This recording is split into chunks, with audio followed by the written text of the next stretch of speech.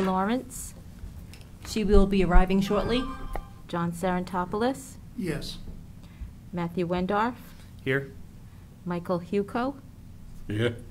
and Keith Thurlow. Keith Thurlow? Oh, here. I'm He's sorry. here.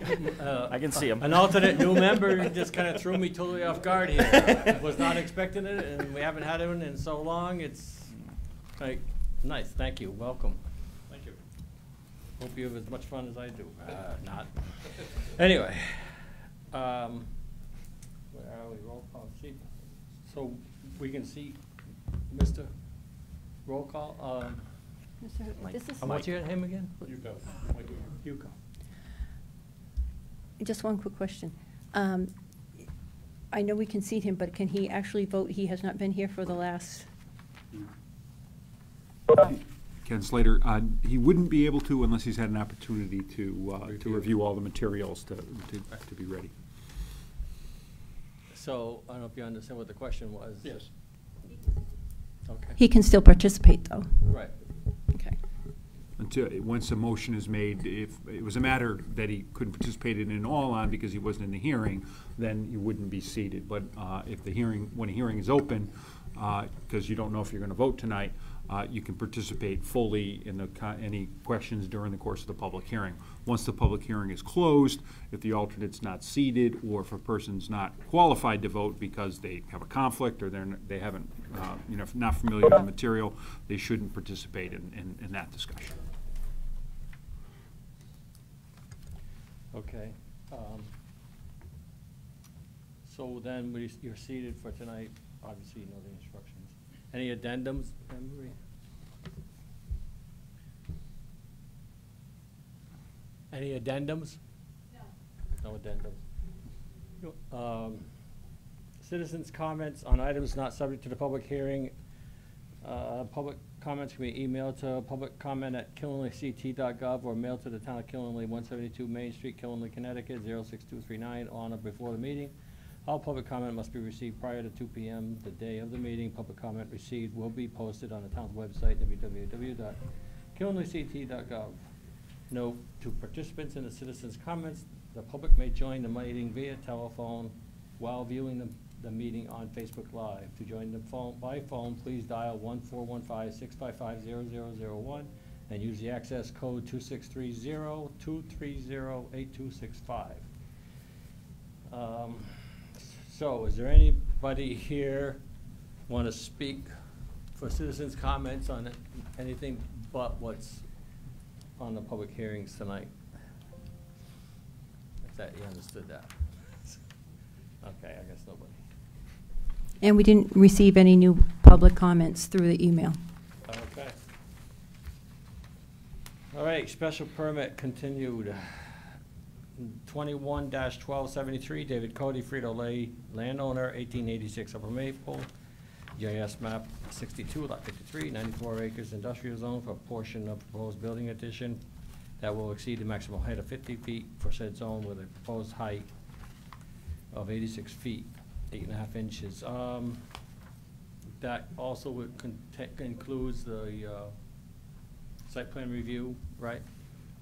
Yes, site plan It's not review is also. mentioned Well, the in site but- plan isn't really part of the public hearing, although they've been reading it together. Okay. So it's just under unfinished I just thought business. I should mention it. All right. So, Mr. Slater, I need you to explain to us, please, because I've never experienced this type of situation before. So if you give us a brief rundown, I'm sure everybody else would appreciate it as well as myself. In what respect? We've got written motions. Yep. From the 3 different parties, right? And we, as far as I can tell, the only thing we can really discuss, as if the public hearing was open, is the, help me out here. The way, cut and fill. The cut and fills. Right. So the way we left it off at the last session was to advise the public that everyone has had an opportunity to be heard. The one item that was, I'll call it 1.5 items that were open. One was the applicant was going to submit some additional information that the commission wanted to hear regarding the cut and fill. And the intervener and the applicant both agreed that they were going to, work together to see if they could come up with conditions that were, that they were completely aligned on, and in the alternative, that they were going to exchange them in advance so that staff would have an opportunity to review them and to prepare draft motions for the commission. So my suggestion is that you allow the applicant to present any information that it wishes to present on the cut and fill question, and then when we proceed with closing the public hearing, I'm prepared to help advise the commission. I don't think you've had a lot of environmental intervention petitions and how you would approach that, and I think we can advise you once the public hearing is closed, if that works. Mr. Chairman, members of the commission, I'm Attorney Joseph Hammer for the applicant Frito-Lay, and I'm going to turn it over to Brian DiTolo from Haskell, who will walk you through the information on the cut and fill that we provided. Thank you, Joe. Thank you, commissioning agencies here. And my name is Brian DiTolo with Haskell. And before we talk about the cut fill analysis and how we propose to transfer this fill not only on site but also off site, I'd like to introduce Stephen Cole, who's a civil engineer for Haskell, where he can go ahead and review the actual cut fill analysis and the associated plan. Yeah, thank you, Brian. Good afternoon, ladies and gentlemen. To begin with, can you hear me okay? Yes. Yep. Perfect. So you should be seeing my screen here in a second. Can everybody see the exhibit here? Yes. Yes. Awesome. So this analysis, cut fill analysis for all areas of work regarding the Phase 2 project. The analysis was performed using Civil 3D, and it actually compares proposed surfaces to existing surface that was surveyed. So to begin with, just so everybody has clear understanding of what we're looking at, the elevations table, you're going to see a varying range of colors. The darkest of red begins at a cut of around minus 13 feet. And then it works slowly upwards in increments of 2 feet in elevation range, up to the darkest green, which is data range 12 at 10 or 12 feet of fill. So if you look at these elevation tables, there's not a lot of cut that's going down to that minus 13 range. The majority of the cut remains within that interval 5 to 7, which would be minus 4 feet of cut, up to 2 feet of fill, or even up to 4 feet of fill.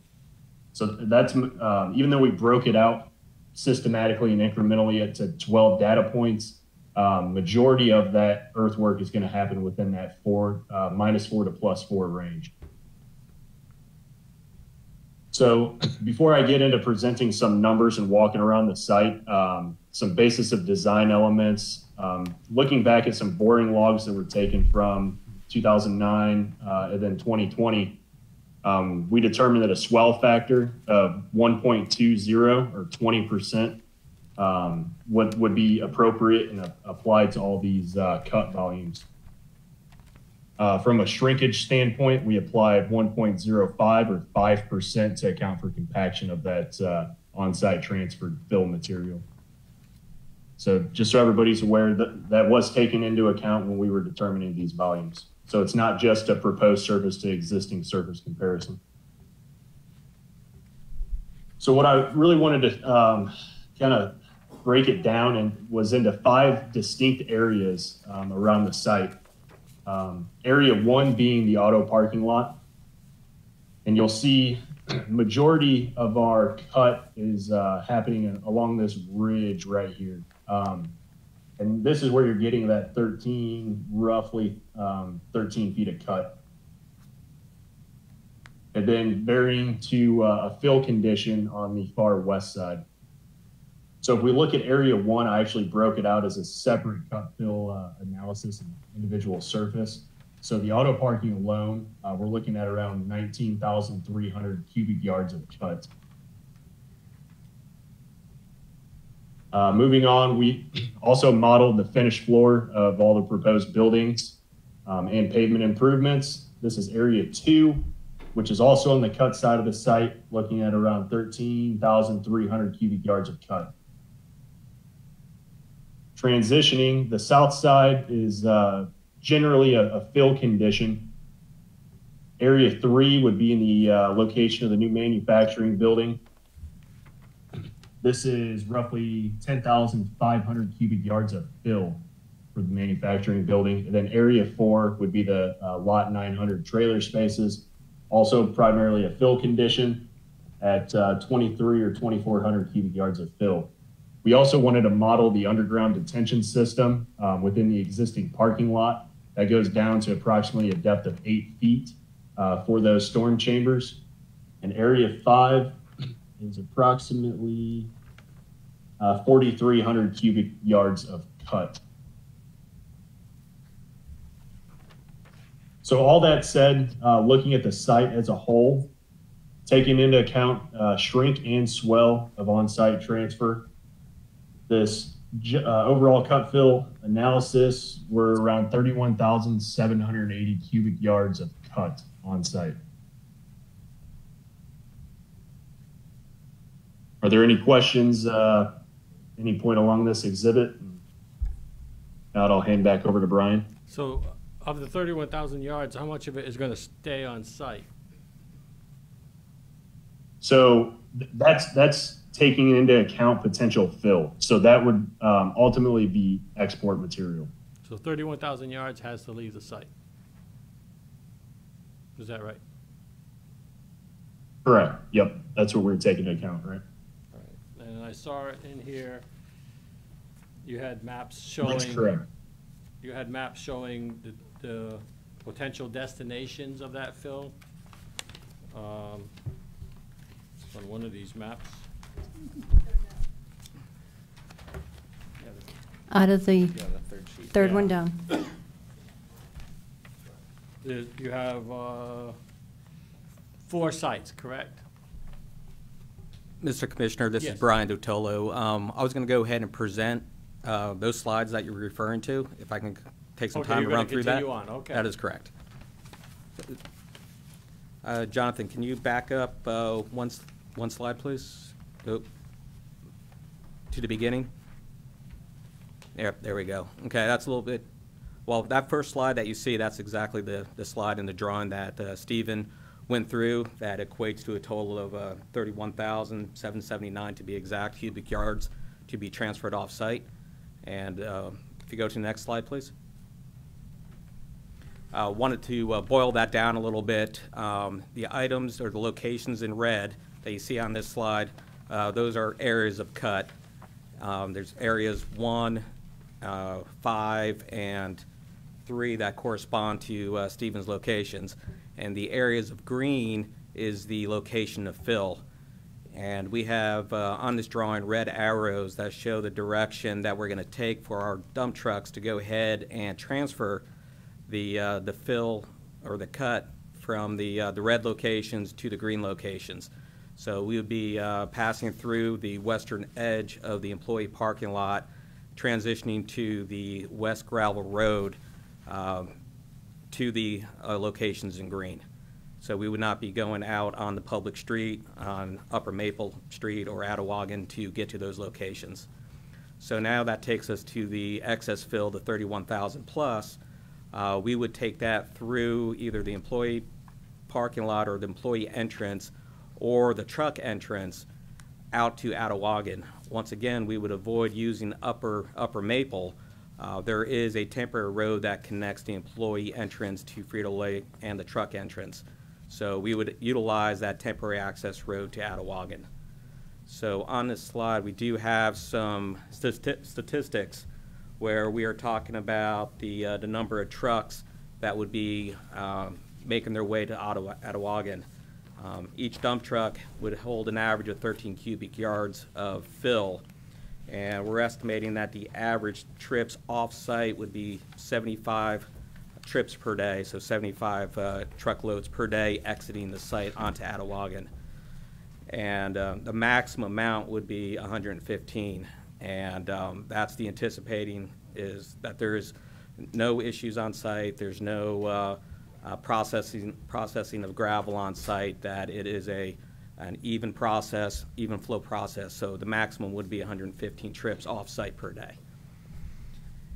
And so when we talk about the two locations, we're estimating that the amount of time that would take to cut number one, which is the employee parking lot, by transferring the excess fill off that location is about 15,000 cubic yards, and that would be a 4-week process to go ahead and take that off site, once again exiting off on Attawaugan. And cut area 2, which is the future ASRS parking, ASRS building location, that has approximately 16,000 cubic yards of fill from that location, and that would take around the same duration, 4 weeks time, to go ahead and move that fill off-site through Attawaugan Drive.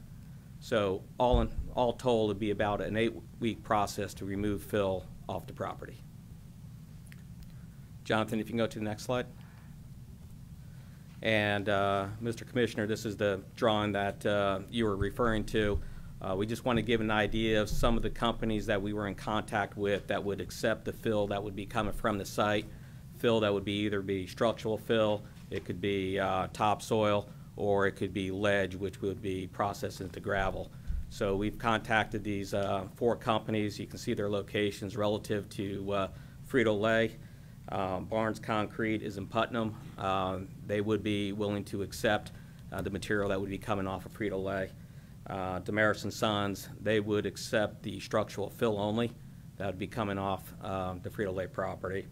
And they're just right around the corner from the job site location. ECR Premium Mulch, they're here in Danielson. They would accept all types of fill that are in excess. And Ramco Construction, they're out of Dudley, Massachusetts. They would also accept fill as well. So when we get to the point of buying out the project and selecting our earthwork contractor, we would in turn select the location where this fill material would go to. Next slide, please. And this slide just wanted to reinforce the routing that we would take to go to the individual sites, stressing the fact that we would not be utilizing Upper Maple Street to go ahead and haul this material off. The arrow in blue, that's taking the going to the location of Damaris & Sons. We understand we can't make a left onto Attawaugan, so we would go ahead and cut through the Plitniak property and make the left there to go to Damaris & Sons location. The arrows in red, that would take us to Barnes and to Ramco, utilizing the highway there, heading north. And then the green arrow is going down to Ramco, ECR Premium Mulch, once again utilizing the highway system to get down to their location and bring the fill. Is there any other questions regarding the cut fill analysis or the means and methods on where the material is going? Well, I got a question that you answered most of it. My question would be about, we were talking about ledge. So how are you planning on removing ledge, and how much ledge do you expect to be removing?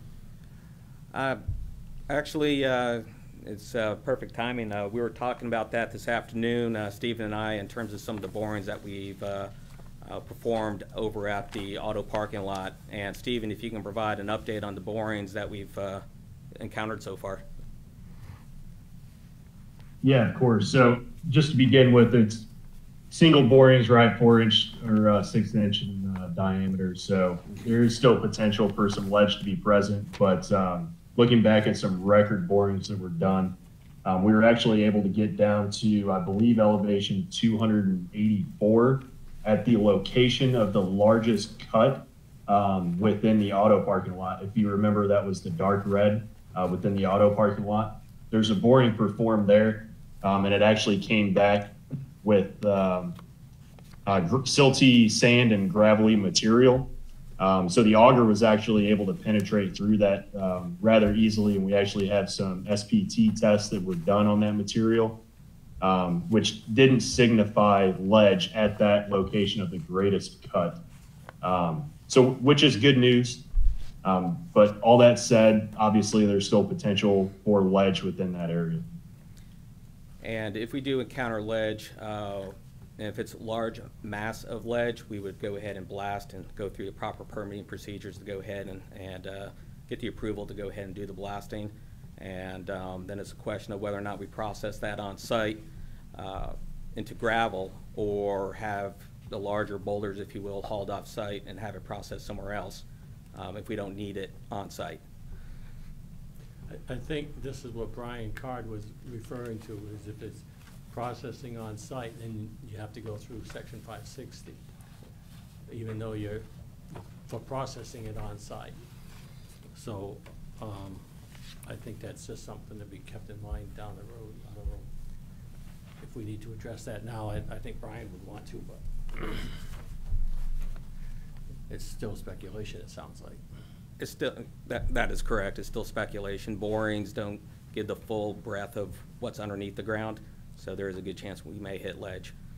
So I think the point is, as part of the approvals, we could put that in there, that if you do hit ledge and it heats a break a point, I think if it's I don't know if there's a number on that. I know there's 1,000 yards is for general fill, but I don't know if that particular section refers to a particular volume of material before you have to permit it. But whatever 560 says, you know, we could have you be part of the approval process. That's what I'm saying. It would be section Suggestion. 560.4, permitted activities require zoning permit only. If the event of the volume of fill exceeds 1,000 cubic yards, zoning permit, special permit, subdivision plan, or site plan shall include a plan for filling as detailed in subsections 590, soil erosion sediment control, 560.6, application process, 560.7, performance standards, and 560.8, performance bonds. And Right. subsection 560.9, approval criteria.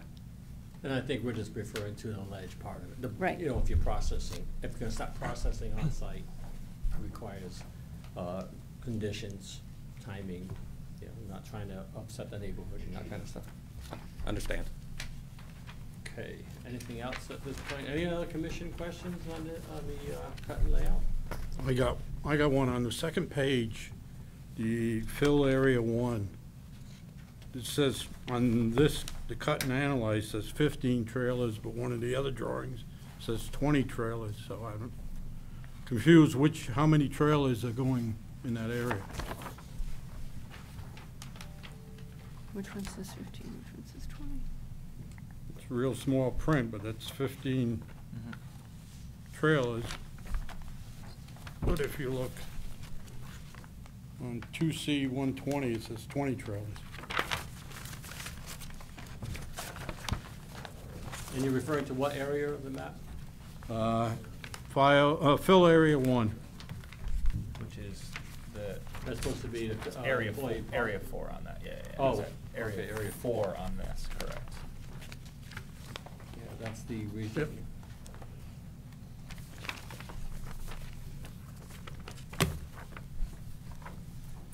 Are you talking to where it says 15 trailer spaces? Yep, yes, Well, that's 15 trailer spaces, that's parking spaces. right, but there's another drawing here, 2C-120 says 20 trailers.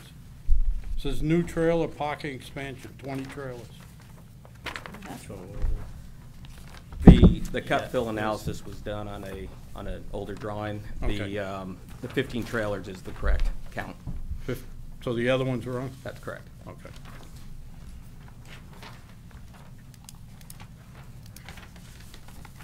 Any other questions, Commissioner? This is all just regarding the cut fill that we said we were gonna put out there, coming back with the answer.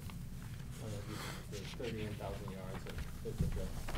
Yeah, I just somehow didn't, there wasn't a package outside my front door today, so. They're on strike. It should have been there Friday. John, anything? Okay, Anybody from the public, can the public speak on just that or not? That was what was Okay. Anybody from the public want to speak to just that portion of it? Okay. Okay, then. So now, walk me through this again. We're gonna continue on with, we're gonna close this entirely, so we wanna vote to have it closed? That's what the commission should consider now, whether or Okay. not that they're ready to. If you had all your answers for the cut fills, then somebody make a motion to close that portion of the public hearing. And that will close the entire public hearing. That would be my question. Yeah. You're looking for a motion to close the. Just Yeah. that was continued. I'll make the motion to close the public hearing. Yeah, but- You want me to read the, No, No. that, I don't think we need any No. reading, just Okay. that. Yep. And we need a second? Yeah, I'll second the motion to close public hearing for So Freedom. John Serentopoulos makes the motion and Matthew Wendorf seconds. Any further discussion? All in favor say aye. Aye. Aye. Oppose extensions? None. Okay. So now, this is where we come up with all the discussions and. Can I just make a comment? Yes.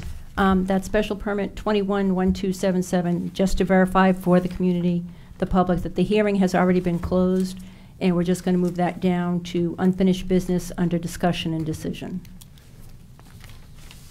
Okay.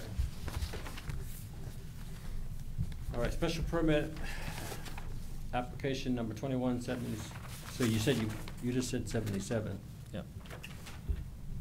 Yes, because that's American Storage Centers. So That we're hearing gonna- has already been closed. That's the closed too. Like I said, you have to keep me up to date here. I'm got totally confused. So it'd be discussion on special, on 1273 at this point. So right now, you'd be entering discussion on 21. Unfinished business. Yep, you're just entering unfinished business now, and you're starting on 211273, Which is Frito-Lay. and which is Frito-Lay. Right. And Mr. Chairman, it's Yeah. Ken Slater. I'd suggest that the first thing you should do is to see who's seated for this. I'm guessing, but I might be wrong, that the new alternate member has not had an opportunity to listen to all the tapes and hear everything up to date. Is that a good assumption? That is. Okay, so that he shouldn't be seated or considered to be a present person because he's effectively disqualified from voting tonight, then it would be the remaining members of the commission would be the number that would consider the quorum, and you'd be basing your vote on. Okay, so you understand that, Mr. Yes. Okay. Unfinished business, special permit application 21-1273, David Cody, Frito-Lay landowner, 1886 Upper Maple Street, JS map 62, lot 53, 94 acres, industrial zone. For a portion of proposed building addition that will exceed the maximum height of 50 feet for said zone with a proposed height of 86 feet, 8.5 inches. Okay, so, Would you like me, Mr. Chairman, to talk a little bit about the role of the commission with respect to the environmental intervention petition and whatever you feel that we should know better that I'm doing. Okay. Well, the Connecticut adopted the Environmental Protection Act, and in it, it basically gave citizens the right to be, little attorneys general is what's referred to in some cases. So there's the ability that you can bring a lawsuit under statute 22A16 if you believe that there is unreasonable impact to a natural resource. But another tool that the Act gives is the tool of environmental intervention under 22A-19. And if a person files a verified pleading, which basically means that they swear that the information contained in it is true, and it states facts that are related to a natural resource that falls under the jurisdiction of the commission, then that person is entitled to be treated as a party. Now, that's particularly important if this was only a site plan application in which there'd be no public hearing. If a person files an intervention petition that satisfies the statute, they'd be entitled to present evidence to the commission, whereas the general public and a site plan ordinarily wouldn't be able to do that. In this instance, that wasn't as critical because both the site plan and the special permit were all being considered or all being addressed to the commission in the context of a public hearing. So the intervener was given full rights just like the public was to present information. So what you're charged with, based on that intervention petition, would be to decide whether the intervener on a matter that's, again, it's within your jurisdiction. And I'll say, for example, a wetlands agency. All they have authority over is the protection of inland wetlands and watercourses. So if someone came in, had a bunch of evidence of how there was going to be air pollution and impacts from air pollution, that wouldn't be appropriate in front of an inland wetlands commission. You have a couple of sections in your regulations, both in the site plan and in special permit, that makes reference to some pollution concerns. And so there is some jurisdiction on your part to evaluate in both site plan and special permit some limited issues of environmental concern. So in my view, the statements, the filing of the papers by Attorney Miller were sufficient to get the intervener status. Now, what you need to consider, based on all of the evidence that was submitted, is whether whether the intervener proved that, and I always, because it's got, I want to make sure I read it correctly, because so they have to show that it is reasonably likely that the activity will unreasonably pollute, impair, or destroy the public trust in the air, water, or other natural resources of the state. So it's got to be reasonably likely, and what's being impacted has to be unreasonable. Now, there was a case involving removal of trees down in Fairfield, and a court in one case said that the removal of trees, the trees didn't have inherent value, so they weren't the natural resources of the state. That got reversed, and so the trees could be considered a natural resource. But obviously, if every single tree if no tree could be removed, then there'd be no development whatsoever and no reasonable use of the land. So that's where an example of what's unreasonable. And if somebody came in and was proposing to clear cut a very large area, and someone asserted that there were trees that didn't need to come down, the commission would have some discretion to say that that level of disturbance of the vegetation was unreasonable. Often these kinds of cases are expert cases where people will come in and present evidence. If it was water quality, would come in and talk about, perhaps there were species that rely on the water, or plants in the water, and that the activities were going to harm that resource. And then you might have another expert that says, well, that's not true. Then you'd serve essentially as the jury. You'll be listening to two experts who have differing views, and you'd have to take all of that information in and account for it.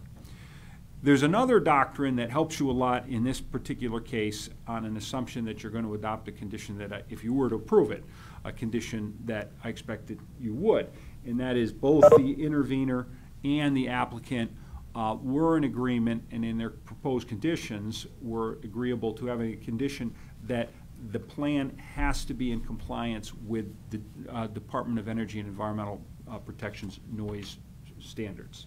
Now, I've not seen any case that says that that hearing of noise is a natural resource. The noise, the intent to protect noise is interference on use and enjoyment by people, but not directly on a natural resource. So I don't think that just simply saying that there's going to be noise in excess of the DEP noise standards means that you've unreasonably impacted a natural resource. I think if you had an expert that would come in and said if they have that kind of noise and that affected the nesting habitat very close to the property, so that the noise would have an impact on a bald eagle or something else, then I think you'd get a tie between noise and a natural resource. But again, it's easy for you in this particular case, because there was a case called Waterbury versus Washington, in which involved a diversion permit of water. And the Department of, I think it was just DEP at the time, they had an entire regulatory system established for that particular management of that kind of environmental use.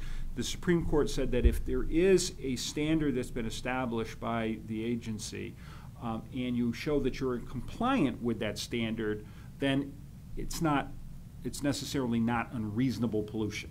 So you don't even have to get to the question of, is noise itself a natural impact, a natural resource, if, when you approve it, if you do approve it, you incorporate the requirement that it's got to be in compliance with deep standards. By requiring compliance with that standard, then the noise issue goes away.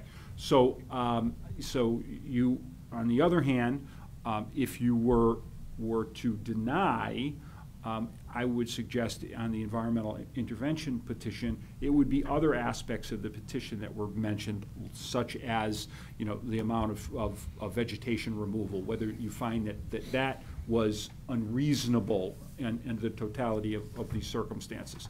The draft motion that was prepared, that staff prepared in consultation with me, expected that you might find, based on the record and based on, if you were to approve with the condition, that the intervener did not present sufficient evidence to demonstrate that there is an unreasonable impact on a natural resource. But that's for you folks to decide based on what you heard. And you do have, if there were an aspect, if someone was proposing a big project and, you know, they were going to be disturbing a vernal pool, a wetlands commission, I'll use a wetlands commission as an example, but it could possibly be in your circumstance too. They could say that that aspect of the plan unreasonably impacts the natural resource. Now, that's not the end of the story. If you were to decide, contrary to the proposed findings that were in the motions, that the intervener did demonstrate unreasonable impact, then the next test would be whether there are any feasible and prudent alternatives to that. Now, the applicant has taken the position that there's not unreasonable impact. So basically, the applicant's eggs are all in that basket. If you were to find that there was unreasonable harm, then the applicant hasn't demonstrated other alternatives. They would need to show that you've exhausted feasible and prudent alternatives. So effectively, if you made the determination that there's unreasonable impact on a natural resource, then that would essentially require you to deny. Whereas if the applicant came in and said, well, we don't think there's any harm, but here's other ways we could do it if you think that's harm, then you could evaluate whether there's an alternative that would lessen or eliminate the impact on the environment. So, but because this was not a heavy expert case, there wasn't a lot of evidence that came in. Like, for example, you know, there was, you know, discussion that somebody might have seen some oil sheen on the water. Well, there was nobody came in and provided any evidence. You know, for all we know, that oil sheen is actually beneficial to the water body. You just don't know. So there really wasn't any of that kind of evidence. So the kind of evidence I think that you would have the ability to deny on would really be if you thought that the removal of some of the vegetation, whether there was too much of that, and whether that was unreasonable in the totality of the project. But if that's not something that you find is unreasonable, I don't think you can under the noise, because the applicant is willing to a condition that you will be completely compliant with the noise standard. So if they're going to be compliant, you can't say that the noise is going to be unreasonable. So that's my elevator speech on the 22A19 intervention petition. Now, in some instances, you could, you know, you've got three different motions have been prepared based on what was had. One is a motion to deny the special permit. So if you were going to deny the special permit either under the standards of your regulations, or if you found that aspects of the height, now that's what you'd have to be talking about, was there proof that the additional height caused an unreasonable impact on a natural resource? And you have to decide, was there any evidence that there was a tie between the height and the natural resource?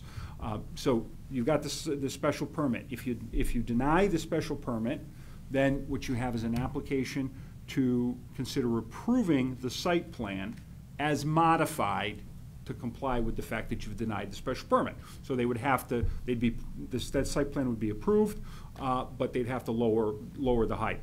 If they can make it work, they can make it work. If they can't, they're going to have to come back to the commission for another application to modify if they have to, you know, broaden the footprint.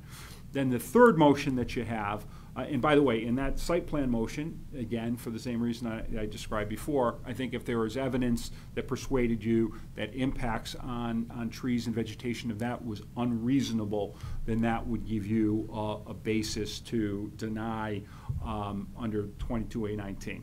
Then the third motion you have was if you were inclined to approve the special permit, the third motion has the language to approve, along with, and by the way, the site plan had conditions built in it as well.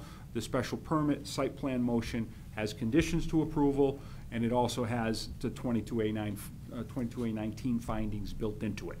But again, those findings were just staff and I looking at how we thought we saw the record, but it doesn't matter what we think the record looks like, it's what you think the record looks like. So when you talk about 22A19, again, I would counsel against anything related to the noise because of the agreement to comply with the condition related to compliance with deep standards. But if other aspects in the petition you thought there was enough evidence to show unreasonable pollution to natural resource, you'd have the ability to change the findings that are contained in the motion and make a finding that there was an unreasonable pollution. So that's the sort of the playbook that we were thinking, and somebody could jump right to, you know, the motion to approve both the special permit and the site plan, or you could start with, you know, do you want to consider denying the special permit? There's a couple of ways to skin the cat in terms of which motion you want to work from first, and that's really at your pleasure. Any questions on 22A19? That was a tall elevator. What's that? That's a big elevator. He That went was to a the tall top elevator. of the Empire Yeah. State Building. And down. For me, so the bottom line, do we have to independently address the interveners' proposed measure, or we just work it together with the whole package? Well, you should make findings on it, but if, for example, you thought the motion that was drafted is perfect, it's the best motion you've ever seen, you could move, and you would be making findings in that motion that would address both the approval of the application and findings, because the draft findings that are in the motions are that the intervener did not demonstrate unreasonable pollution. So it would just be a built-in finding within there. You don't have to do that first. It just has to be in there. You have to address it. You can't ignore it. So we built it in there. You could discuss it separately if you want to, but we just put it in the motion along with all the other findings. So normally I ask for a motion first. In this case, do I do that, or do I ask for?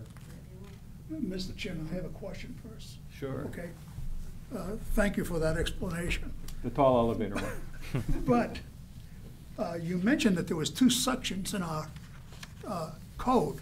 Did your explanation just now address those 2 sections? Well, what the sections are is you have a section in the site plan, for example, 470.9.5 says that you should be trying to avoid the obstruction of light, air, or the emission of light, smoke, odor, dust, or vibration in noxious or offensive quantity shall be minimized.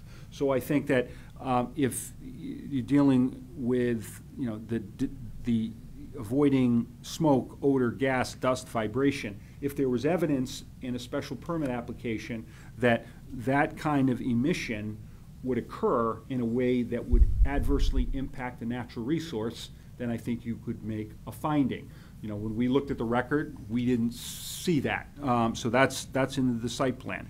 There's a general requirement about landscaping and screening and having adequate plantings. I think that gives you a hook to be able to say that since you have the ability to manage screening, that you can consider that in the context of environmental considerations. If someone was going to, you know, basically, you know, clear cut a large area, then you could find that that was unreasonable. And you similarly have in your special permit considerations, you have a broad one about environmental considerations. So based on those environmental considerations, you would have the jurisdiction, in my view, if someone came in and said that there was going to be environmental harm caused by activities by the plan. But you'd have to consider, was there evidence that satisfied you that that was proven, and is it unreasonable? So it's not just that you affect a tree, but is the effect on that tree unreasonable? And that's what you'd have to find in order to deny based on 22A19. Thank you. So, do we want to make a motion for this application? I'll make a motion. I make a motion that we approve special permit and site plan application for Frito-Lay. You want me to read the numbers on that? Well, yeah, we have to apply to discuss all these conditions. Special permit application 21-1273 and site plan application 21-1275. And what conditions are we looking at? All these conditions that So- we're worked so diligently on. So I move that should be to an addition. make an amendment to the proposed. That has to be one of two ways. Either you have to have a second to the motion, then you make an amendment, or he withdraws what he's done so Okay. far, and you go through with what you want to make your amendment to. Right. Well, how can we do that? Because we haven't even created a motion yet. And with this complicated motion, we got to make this motion somehow in agreement with everybody. Well, everyone has been distributed a Yeah. motion, so I don't think you need to read it all Okay. aloud. All right. It's just made clear. Mr. we're Saratopoulos, taking- your plan was to approve, And I move asked the that motion question that's been prepared. prior, whether we have to read the whole thing. But I am making the motion based on this document. This one here. On the approval one. Approval of both the site plan and Both the site and plan the sub and the- and the special. and the one that permit. has all the yellow highlights Yes. and red Red highlights. highlights. And you want to incorporate all of that into your motion, Yes. correct? And so what could happen is either that motion be withdrawn and Commissioner Wendorf be given an opportunity to make the motion with an amendment, or this motion gets seconded, and then during discussion, there's a motion to amend it, so. Yeah. If we want to adjust this, Mhm. alter, Yep. you're saying you need to withdraw it? No, it's, No. we know right No, now yeah, that, so- that, You can just do an addendum. sure. Right. Yep. So it can just be seconded, and you guys can mark, you Right. you can mark I'm the just. whole I will thing. clarify. I was under the impression we were going to have to read through this basically to present it. That's all. So my amendment was basically going to be to elaborate on your motion on this. That's all. Okay. That's so- what my amendment was But you're going to be talking for, about but I some don't need to. motion. But right. But I don't need to make that since Okay. we're allowed to admit this entire packet basically. And for the general public, this will be put onto the website. I'll probably put it on the website before I leave tonight. And you're free, so Right. would that be a second then? since So we- I will second John's motion. Now, you can hack this thing up, you can wordsmith it in the course of the discussion on this motion, any aspect of this, and then end up with something that, maybe we'd even, we could follow and show up on the screen or print out another copy before you vote for it. So you don't have to go and make a motion to amend section 1, 2. Try to get some consensus on all the language you're comfortable with, and then, if the motion needs to be amended, it can be amended at that point, is my recommendation anyway. We're open for discussion. All right, Mr. Chairman.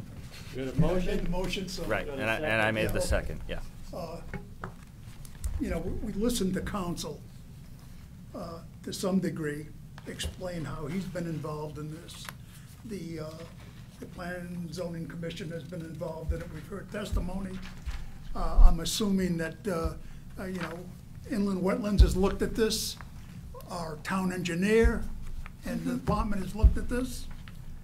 I don't see where any of those examples that were given earlier apply. I feel comfortable that, because this motion has been worked on by our town's attorney, and there's nothing in here that I see that has been omitted, that hasn't been discussed since August. I'm comfortable with with leaving it as is, and I think it should pass. Any other discussion from others? I just want to address a little bit of history, and I'll try to be brief about this. Killingly Planning and Zoning was put into effect in 1975, and I was first appointed, I think, in 1978.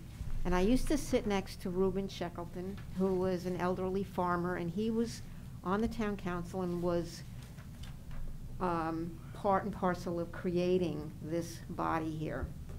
And I asked him repeatedly over the decades, why did you put the industrial park next to Alexander's Lake when it was already obvious of what the nature of the land use was around Alexander's Lake? And he said, somewhat apologetically, well, the land was flat, which was good for industry. In my mind, that is the original sin, the original mistake that was made in putting those two land uses next to each other. There's nothing that we can do about it now, but all we have been doing over the years is just watching it get worse, the conflict get worse and worse. And I don't know, we can't undo any of that, but I think we need to have some kind, and this has anything to do with the motion tonight, but at some point we We should need stick to the motion. Okay, I will end it with, we need to address this because it's just, All right, so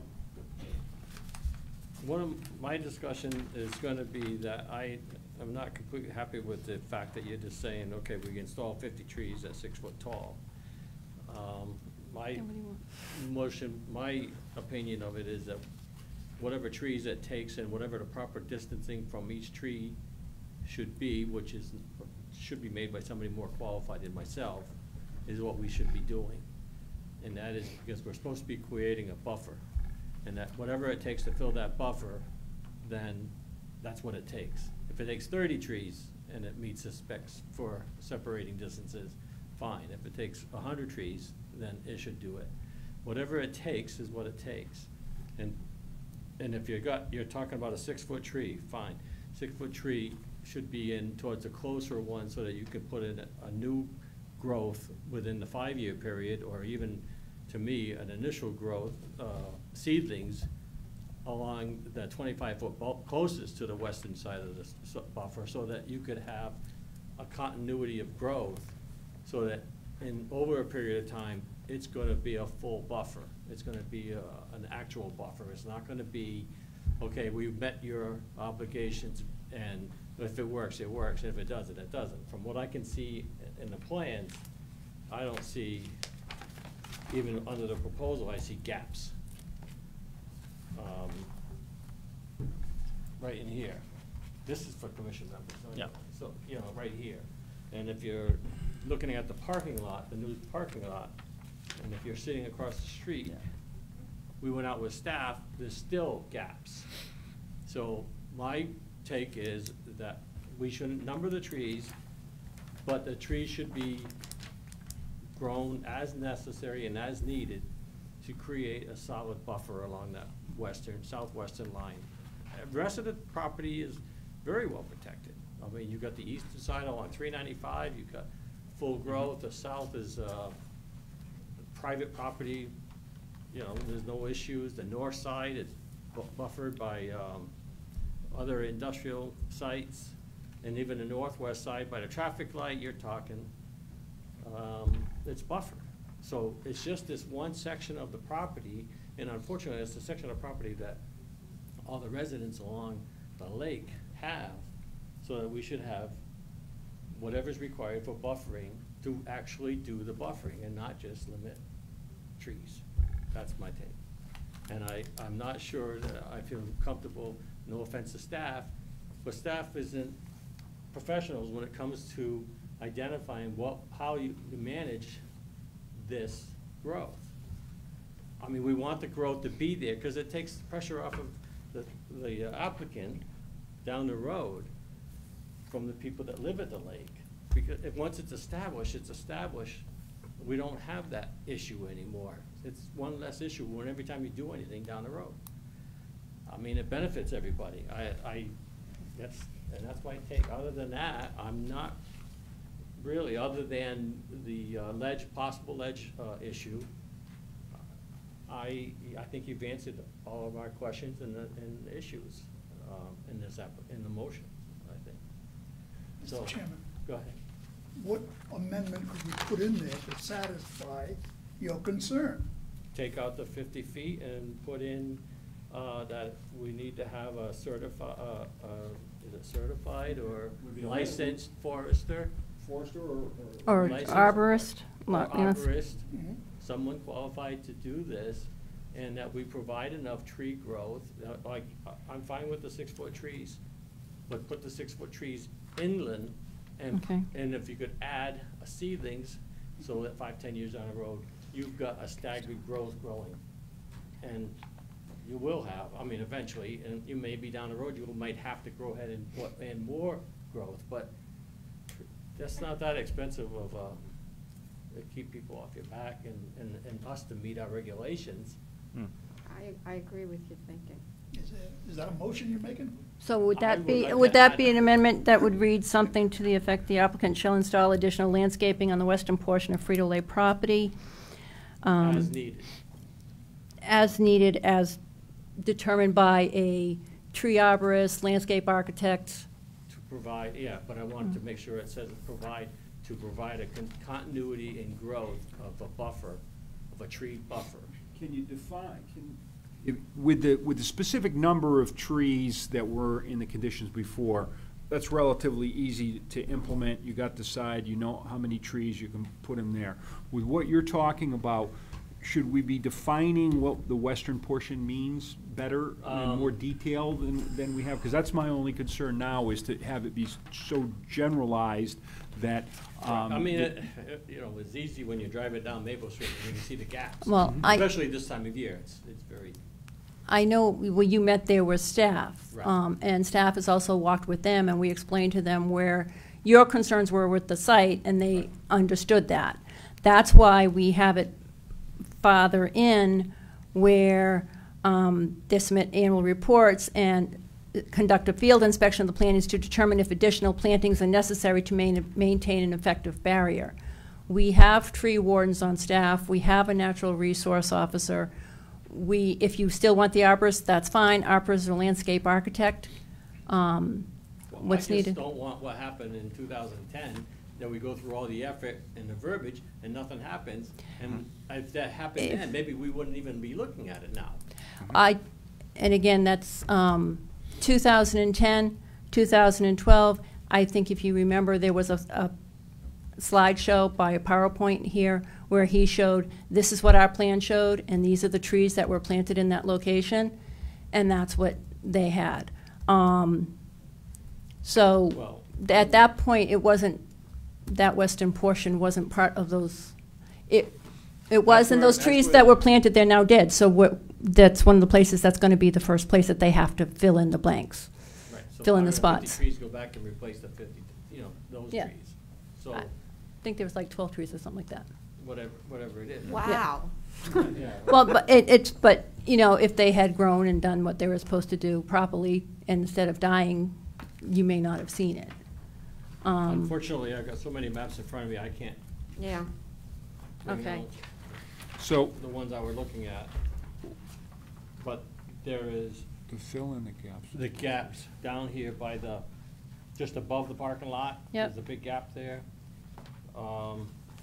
This gap, right where the curvature of the railroad radius. Mhm. And for the most part, I think that's the bigger issue, was that whole section down there. I mean, they're showing trees here. I'm not sure that's saying we're gonna plant one row of trees and that's our buffer.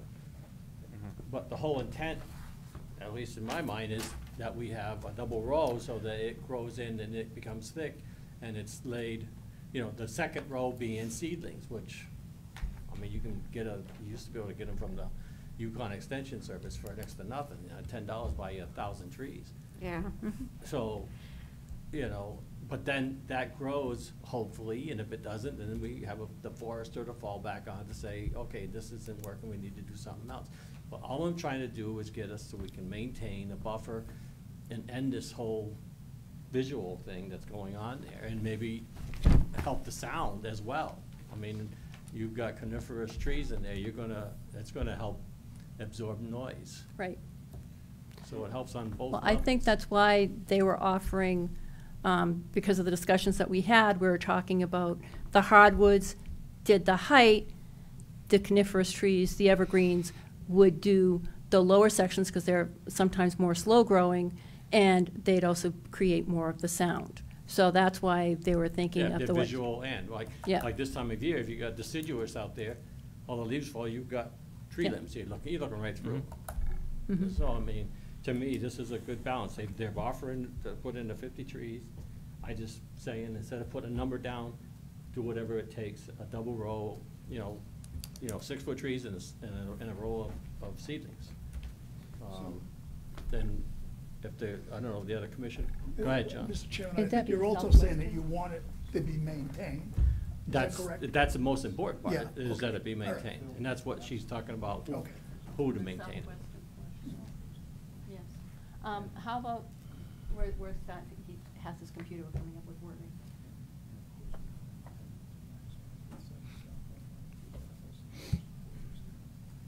Yeah, that sounds good.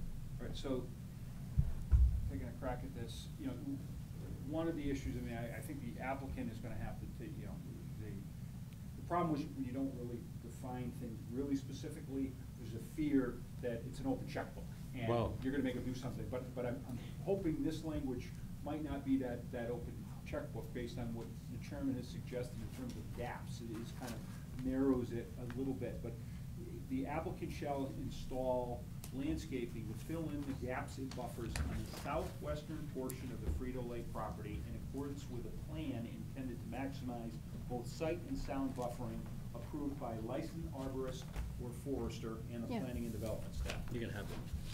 I got the same I notes know, right over but I here. just, Yeah. but the proposed, let me get the mic. So the proposed that they show on that as the green, showing, I'm assuming is a single row of trees, on between the tracks and the new parking lot. Again, that too also would be a double row with a single row there of the 6-footers and then seedlings or something to get it to establish so that there's a full barrier there. Mhm. Commission members, comments? I mean, I'm in agreement with you. I think that's, I think it's easier to address these things with small amendments to specifically hone in on like this thing. So I agree with you that I think there needs to be additional buffers along the property line. And I think especially that there's a variation of trees to create that double layer for sure. Yeah. What did you think of that language? You fuss with it more, or am I getting? I really didn't. Listen, I Okay. apologize. No problem. So what I changed that sentence, that second sentence in the in the condition under landscape, right, so it'd be part B, small Roman numeral I.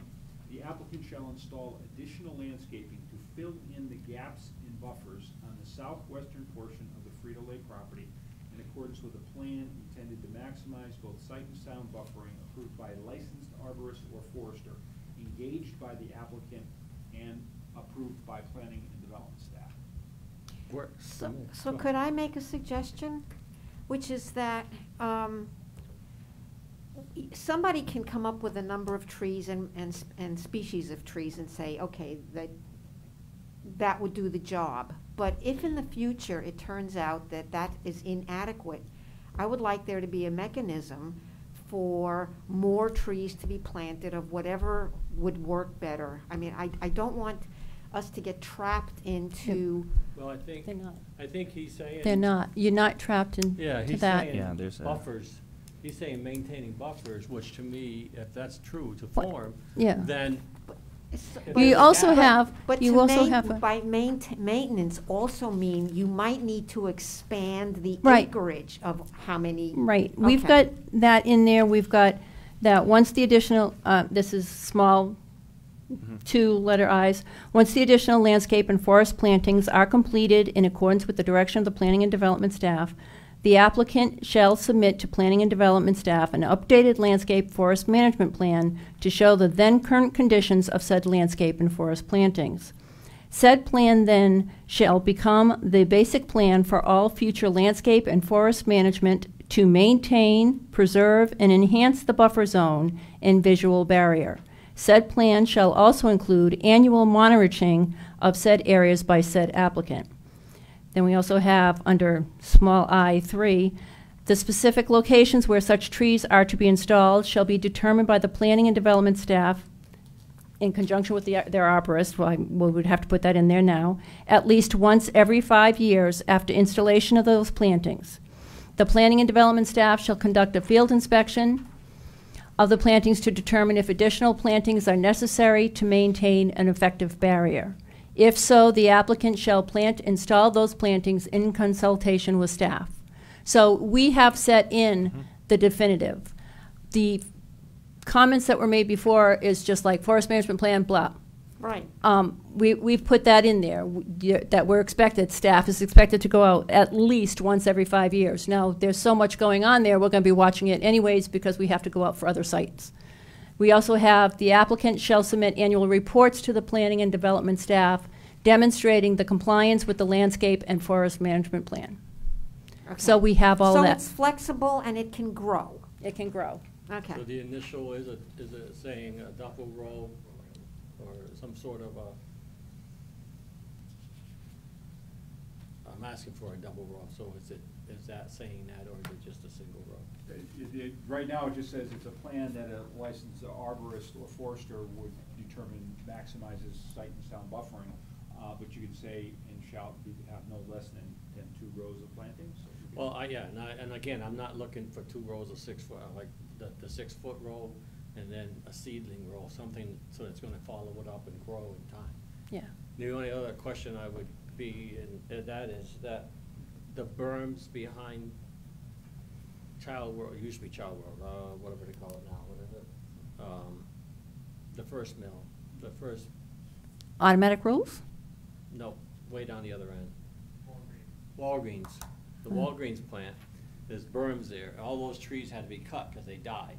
Right. They were on top of that. What kind of trees were they? We don't want to be doing something like that where they're not. I'm not sure what they were. I'd have Well, to anyway, verify that plan. that That's something that you'd have to consideration go is with the arborist. Well, it's also, I think what happened is that not so much that they died, some of them were dying because of storms and whatnot that came up, and other ones just got too big for the type of berm that they had. Okay. So that's you don't have that berm situation here. They have a natural berm here, so you Yeah. shouldn't have that problem.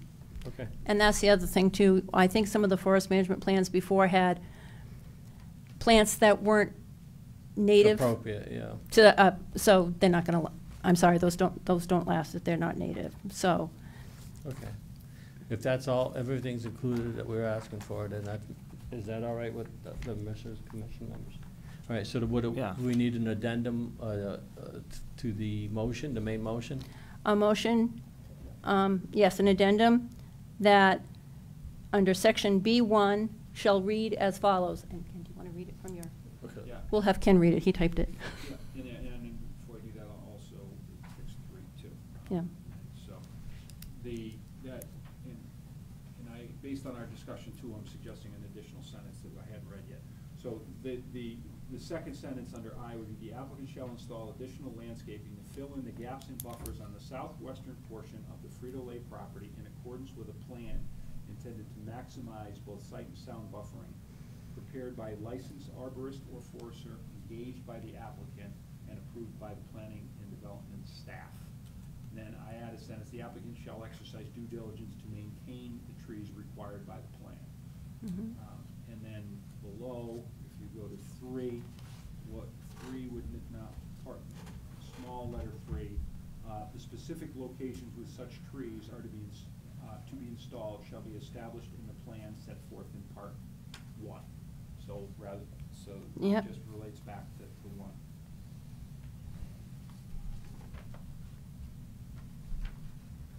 Should that be, they should be installed or at least located, if you're talking about locations, right? Then the part 3 says locations. Right, so under part 3, it says the specific locations must, in other words, this says the plan that's prepared by their licensed arborist or forester has to identify where the plants are going. That's what okay. So just modified it because. So somebody want to make that motion for the addendum to that? I'll make a motion to add the addendum. Yeah, and I'll second the amendment. So we got a motion and a second. We'll have a roll call vote on the addendum. Anything else for us before we move on? Well, we can vote on just this one thing, and if we wanted to address Okay, anything else in well, the main motion, we can still do that. It makes a lot of Is that right? addendums, but- Is all right. there any other addendums that you want to make? No, I was just making sure, that's all. Yeah, roll call. For the addendum. Edgar Lawrence, Yes, as explained by the attorney. John Sarantopoulos, Yes. Matthew Wendorf, Yes. Keith Thurlow. Yes. Motion carries unanimously. Any other addendums then? Anything else that anybody else wants to discuss on this motion? Prepared motion.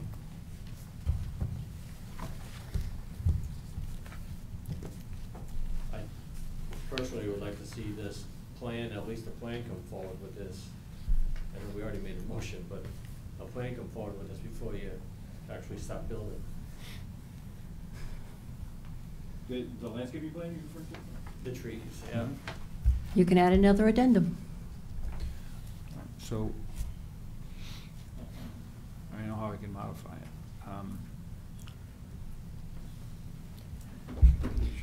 So, one thing we could do would be to have the plan submitted to the commission and approved. Well, I don't How need about if necessarily to the it's commission, as long as there is a plan and you just want to see it get done. They want to see it get done, Yep. so you could always say something like, say, before building permit or Right. something to that effect.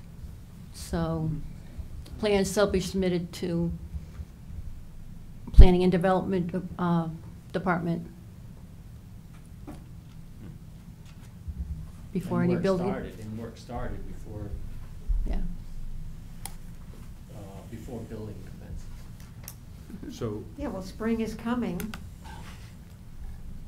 You don't want to miss the entire year waiting for the buildings to get done. That'll be a few.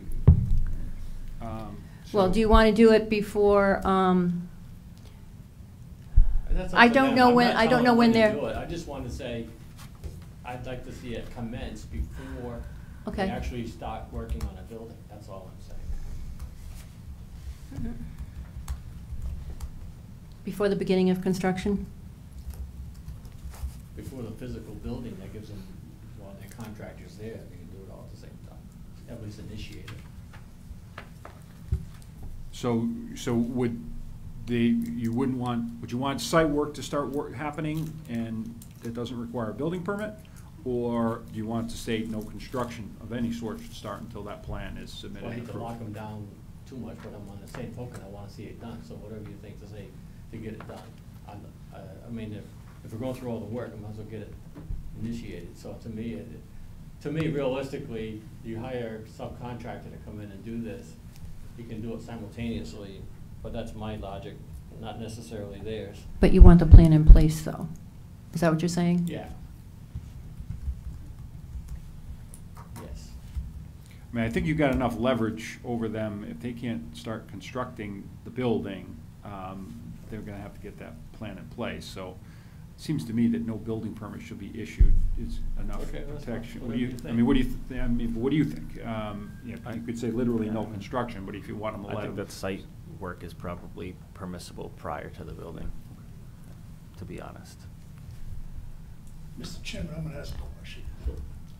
Isn't this something that staff should be dealing with? I mean, Well, the problem, John, language is clear in there that they have to do this. If, and I think that's a good idea, have them submit a plan. And staff is responsible for making sure that it's implemented. But the I mean, staff that's not doesn't what always we have do. time to do that. I mean, Well, you staff also had changes. staff changes. You had a staff We had- change. We had the same thing happen. We spent time, a lot of time on this, in 2010 and in 2012 on the same issue. And nobody even knows about it today. We had to Yeah, I actually thought you show tried to them. correct that. that with your language just now. So you could add a sentence that says, no building permit shall be issued before such plan is approved. And just add that into that same paragraph. Okay, so I'll make a motion to add that. Do we have a second? I'll second the motion. Berger makes the motion, Matthew makes the second. Any further discussion? Roll call, please. This is on the second amendment. Yes. Matthew Wendorf, Yes? Virga Lawrence. Yes? John Serentopoulos. Yes. And Keith Thurlow. Yes. Motion carries unanimously. Okay, anything else? I don't know. Anything else, Keith? I'm very confident. He's on a roll. John? Okay, then we have for the main motion, For the main motion as amended, as amended, we need a roll call. roll call. Could you just read it briefly or Well, a that's little this whole synopsis? This whole thing. Okay, Do you want to read it? no. Do you want me to read? She's got one on her desk. Do you want me to read the amended paragraph out loud, or you good on that? Because everything else you've got in front of you, the only thing that would be different is. Paragraph, which The sheet? the ones that we just did would be, On page 3 of 5, it's under section B, landscape and forest Okay. plantings, Yeah. paragraph small I. Mr. Chairman, I have a question for council. All right. Would we put ourselves in jeopardy if this thing wasn't read into the record right now for the benefit of people maybe watching it online or people sitting here? well, you know, you raise a good point. It's less jeopardy if you want, the public has listened to the whole thing, this whole hearing, and you know, they might be listening and they might want to be knowing what you're going to do. I don't think that would be a ground to be able to challenge this because you didn't read the motion, because what matters is you've got the motion, it's available for the public to see it. But it's your prerogative, but it might actually be a good idea so everybody hears exactly what you're doing tonight, and they don't have to come into town hall and see it. Granted, it's a 3-page motion, but, and I'd be happy to read it if you want me to, or Chairman read it, or whomever, if you Which think it's a one? good idea. Who do you want it to read? Well, I certainly don't want to read it. Put myself asleep. I'll do it. But you have to give me that last paragraph, you're going to have to do that. Well, for copy. You're talking about reading all of these 1, 2, 5 pages? We ready, people? Yes. Whereas the Killingly Planning and Zoning Commission received special permit application number 21-1273 of David Cody. Frito-Lay Inc. is the landowner, also known as applicant. 1886 Upper Maple Street, Killingly, Connecticut, GIS map 62, lot 53, approximately 94 acres, industrial zone, to allow the construction of a new automatic stock retrieval system, ASRS. Whereas the Killingly Planning and Zoning Commission received site plan application 21-1275 of David Cody, Frito-Lay Inc., landowner, the applicant, 1886 Upper Maple Street, Killingly, Connecticut, GIS map 62, lot 53, 94 acres, industrial zone, to allow the construction of buildings and related site improvements related to its existing industrial use of the site. Okay. I got it. Whereas ASRS system, the system, will be an 8-rack high system enclosed in a building at the height of 86 feet, 8 1/2 inches. Whereas the Killingly zoning regulations allow construction to such a height under section 450 dimensional requirements, subsection 450.3.1, height in industrial zones by special permit request. Whereas 2 other ASRS units were previously approved for this site. The original ASRS unit building built at the height of 75 feet, 10 inches, and 2, the ASRS building built in 2012 at the height of 76 feet and 11 inches. Hold on. Okay. Whereas the Alexander's Lake Association, Inc. filed a petition to intervene, filed pursuant to Connecticut General Statute 22A-19, verified by its attorney, Mary Mintel Miller, in both the special permit and site plan applications. Whereas the Commission conducted a public hearing and conferred with and received information from the applicant, intervenor, and the public regarding both the special permit and site plan applications. Therefore, it was moved that the Commission approve the site plan and approve the special permit application subject to the following conditions, each of which are integral to the special permit application and subject to the following findings. With regard to the applications, 1, the site plan application is substantially complete and includes material and information required by the Commission under these regulations to reach the findings contained herein. 2, the special permit application is substantially complete and includes material and information required by the Commission under these regulations to reach the findings contained herein. 3, subject to the conditions of approval as set forth below, the proposed special permit is in general conformance with the requirements of Article 7 of the regulations. 4, the approval is made with the following conditions. A, sound attenuation, model, and testing. And I'm just going to put 1. Applicant shall prepare a sound noise attenuation model, the model, to include the existing and new equipment proposed for the facility and all engineering controls to be employed. The model shall the model shall clearly identify the recommended controls to demonstrate compliance with existing local and state ambient noise levels. The model is to be calibrated with actual on-site measurements taken during both daytime and nighttime hours. The final results, the report of this model, shall be submitted to the Planning and Development Department for review prior to on-site construction activities. 2, following the construction of the plant expansion, that is the subject of the site plan application, and the completion of installation of associated new manufacturing and rooftop equipment, the applicant shall conduct a post-construction monitoring, and we're calling it the sound survey test, otherwise known as the test, within 75 days of the full operation of the applicant's expanded facility. This includes the ASRS and other buildings. Results of such testing shall be compared to the model.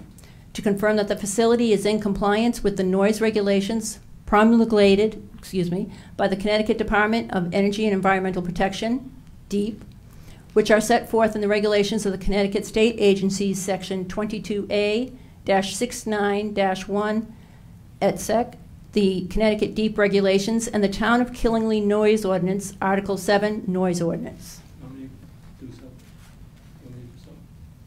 If you want to.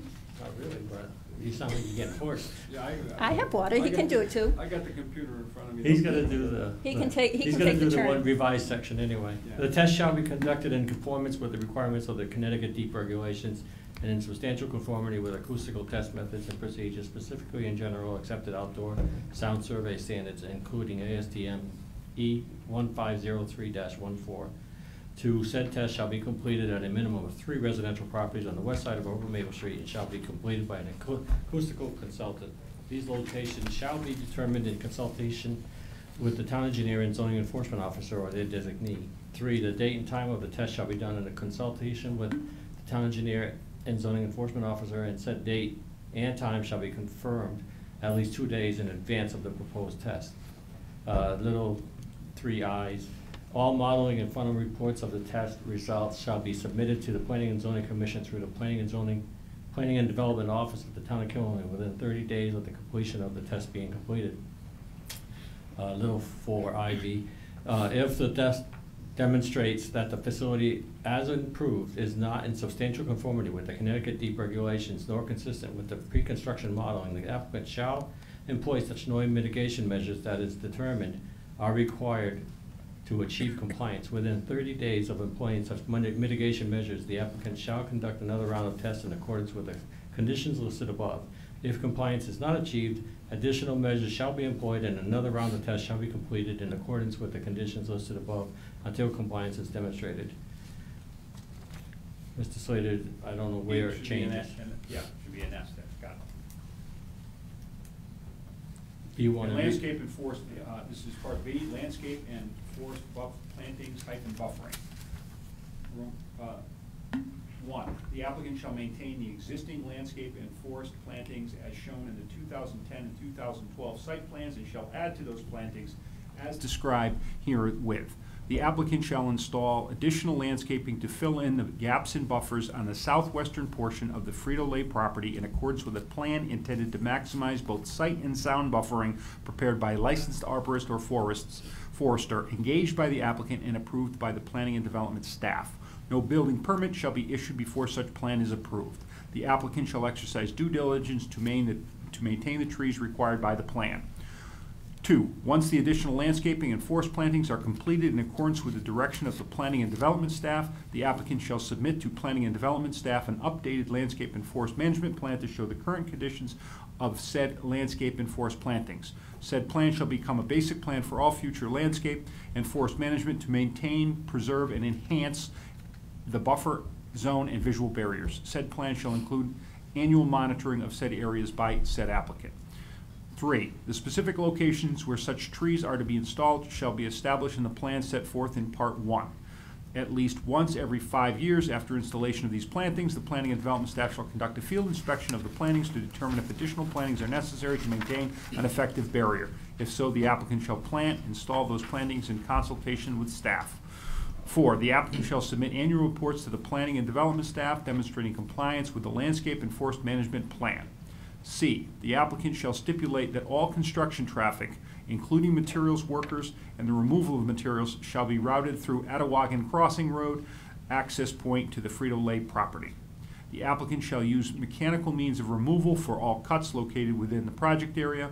Blasting is not allowed unless additional approvals are granted by the Planning and Zoning Commission. E, in connection with the construction of the project, contracts with construction contractors shall include language directing the subcontractors to utilize carpooling measures for their employees during construction to reduce the overall number of vehicles traveling to and from the site. The applicant shall require the construction workers to use Atawagan Crossing Road, access point to the Frito-Lay property.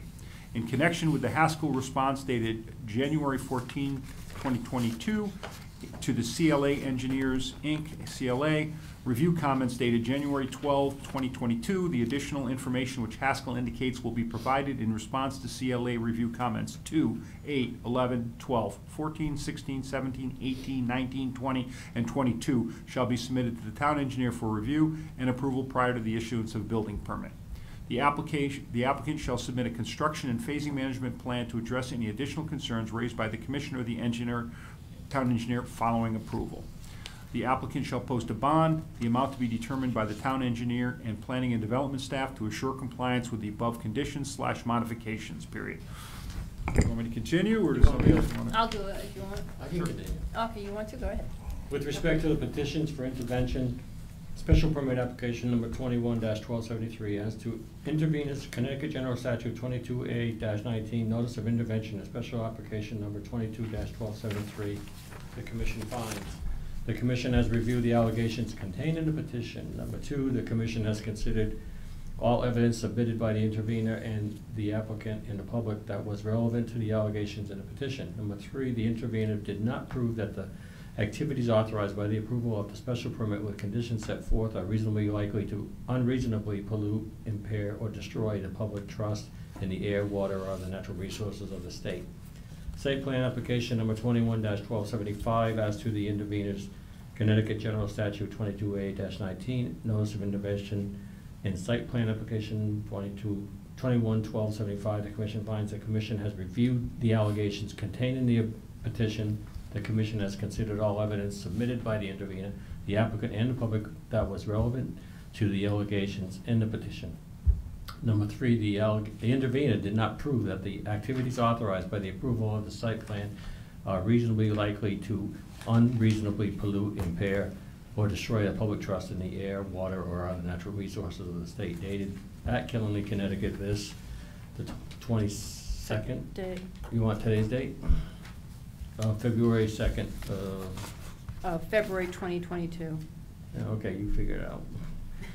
Killenly Planning and Zoning Commission by Secretary and Chair. Does that work? That's it. That's the complete motion. Now we need a roll call on the motion as amended. Joanne? What did I do last? Vertica Lawrence, Yes. John Serentopoulos. Yes. Matthew Wendoff, Yes. and Keith Thurlow. Yes. Motion carries unanimously. Motion's approved. Good luck. Thank you very much for all your time and attention through the process. No offense, but I'll be glad not to have to see you. Somebody's doing feedback. Yeah. The phone may have been. We'll take a minute break or a couple minutes, let them look it up. Sure. 5-minute break? Yeah. I can get more water. Want me to get some water? No. Get up and stretch my legs.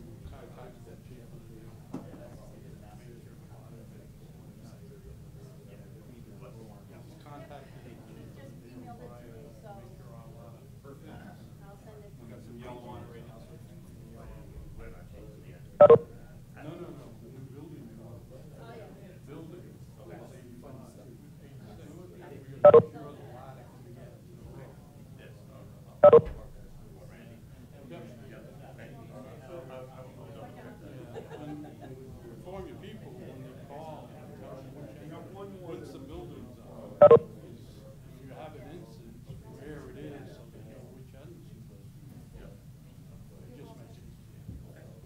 It just makes it easier. Thank you.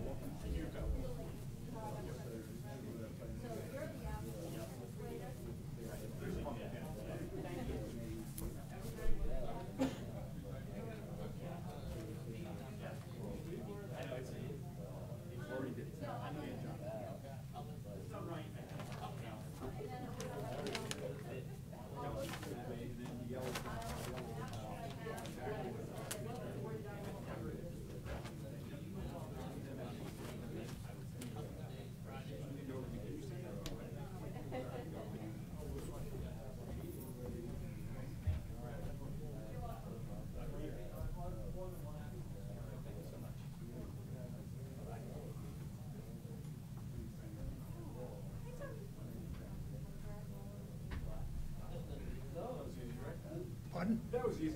It was. It was.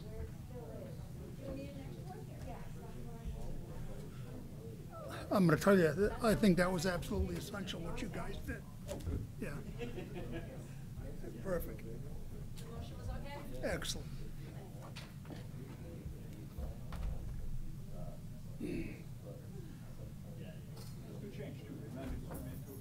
Pardon? Yeah.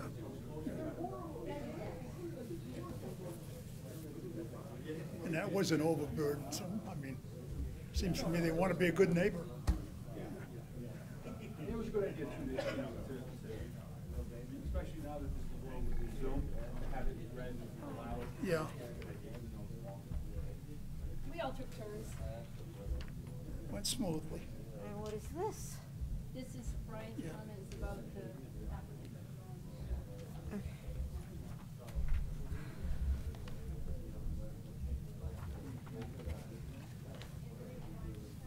Oh, sorry. You don't need it.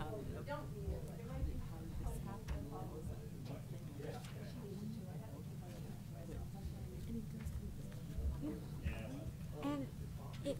so, people, I mean, there was no planning and zoning until 1975, and people didn't know what they were doing. I can understand that with a lot of sympathy, you know, but Put it in industrial zone around Candlewood Lake. See how far. well, Okay. you know, Get it this was stack of like- papers I out think of here. the chair, you know, in that Good luck. was Reuben Shackleton. I don't know if and he was a dairy farmer, an elderly Yankee, a lovely man. I loved him dearly, but he lived in a Go get it if you very want. tiny 19th century. We can wait a world. minute. I mean, go ahead if you want. There's Yeah, ice in the and freezer. from here, it's He's like gotta if go you get a drive drink. He was. New England and around here, it's like, so all of these mills, like I was in Willimantic today. No, that was a lot to You know, read that for any one whole person. Stone mill complex that essentially It was just too must much. have been the place to work in Willimantic. Look at You this. know, it's been rehabbed. I printed this. But imagine the clout of those companies, This? Yep, those are Brian's comments. you know? It was like they were the only game in town. I'm digressing here. So where are we with this? We closed the public hearing and now Close the public hearing, we're at the discussion. we don't have any prepared motions on this? Who would do that? You like that now? An entire No. town council did that. I mean, in a sense, That's yeah, the I guess, especially a astonishing complicated thing. one like that. Oh, here's my agenda. Yeah. Okay? Okay, hold on, are we, I don't know if we're ready. John, are you back there? Yeah. We're all set. Okay, call it back to order. Unfinished business. Special permit application 21-1277, American Storage Centers LLC, landowner the same, 551 Westcott Road, JS map 214, lot 5, 3.8 acres, general commercial zone, construction of 6 new buildings and conversion of an existing building to establish a self-service facility, 420.2.2Q. What do you need? I just need to know where you are, so I can follow you. Well, I'm done with that now, so. All right. Do we have a motion on the floor, Okay. or do you want discussion first on this one? Would you like a review? Yeah, I mean, at this point, would be good. Okay, this is the application of American Storage Centers LLC. Location is 551 Westcott Road. It's across the street from East Con, which is now vacant. It's also across the street from the marble countertop people. You'll buy right. Okay, deal by it. Thank you. That's what I was looking for. All right. Basically, they came in to ask for a special permit for the construction of 6 new buildings and a conversion of an existing building to establish a mini storage or a self-service storage facility.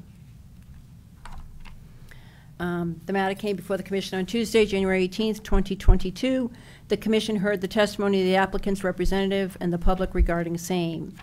After all the testimony was heard, the hearing was closed. Tonight's discussion is strictly between staff and the Commission.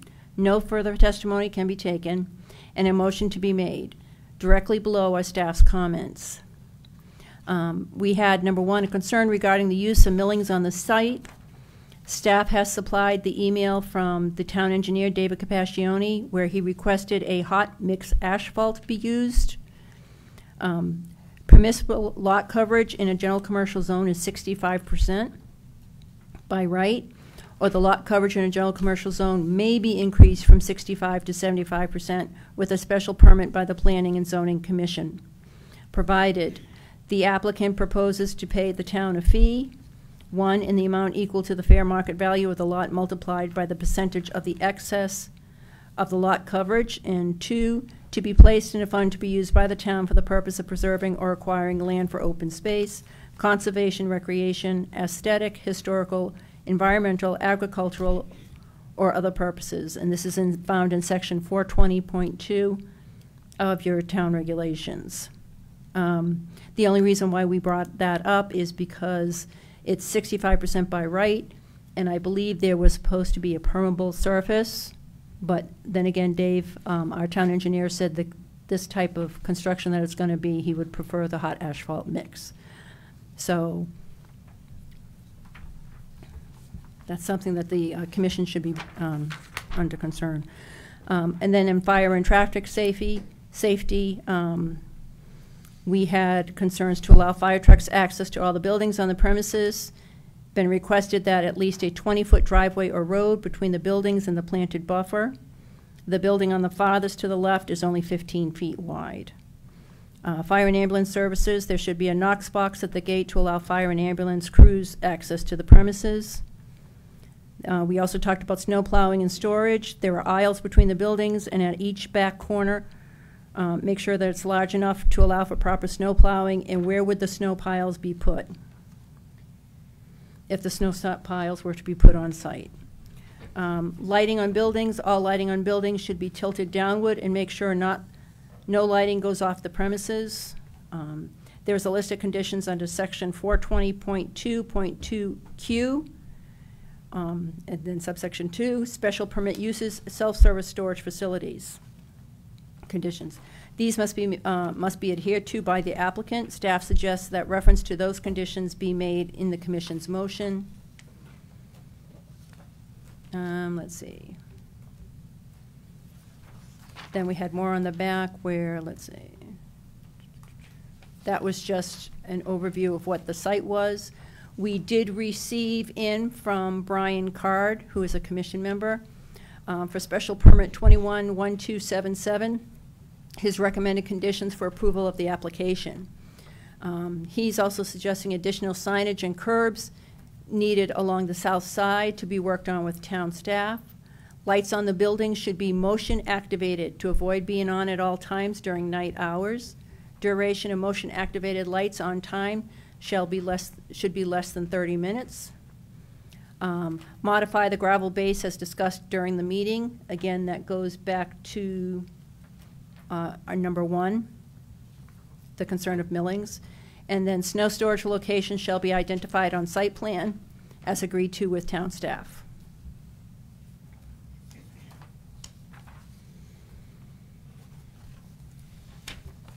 So,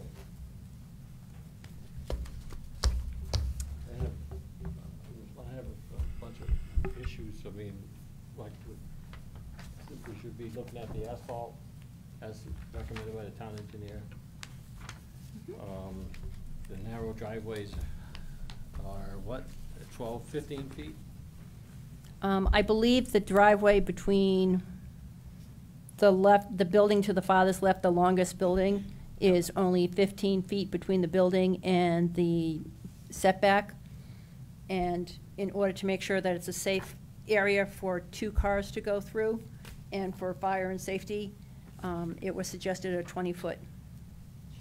Right. So I think we need to verify, well, that's 24. Between the 2 buildings on the top, there's 25. There's 21 in the back. Then it goes 25, 24, 24, 24. I believe over to the right, I believe they're saying that's 40 feet to the property line. So you take out the 25-foot buffer. That's where you're going to have the problems again, because that's 40 feet grand total. You have to maintain a 25-foot buffer. It's so that only leaves you 15 feet of driveway. It's the outside. So it's Oh, it definitely is. more of the outside. So, what's the solution? I don't know, it might be Might be reduction smaller in the amount buildings. of units that are on there to allow for proper clearances at the perimeter of the buildings. I mean, Yeah. Well, basically, we're at a closed public hearing, so now it's up to us to make a motion to do whatever we're doing, and Put conditions on it, or Whatever. require modifications to wanna the do. site plan. so okay. if you got an idea what you want to do, then Yeah, I want to take a look at Brian's again. Yeah, I need to work this up for a second here.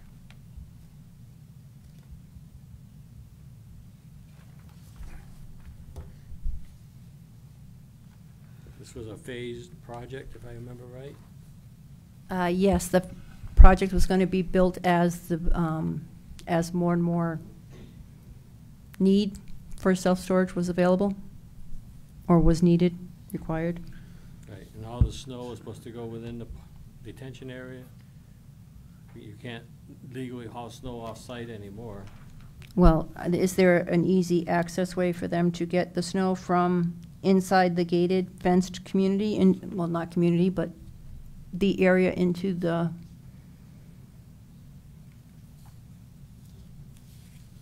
stormwater drainage areas?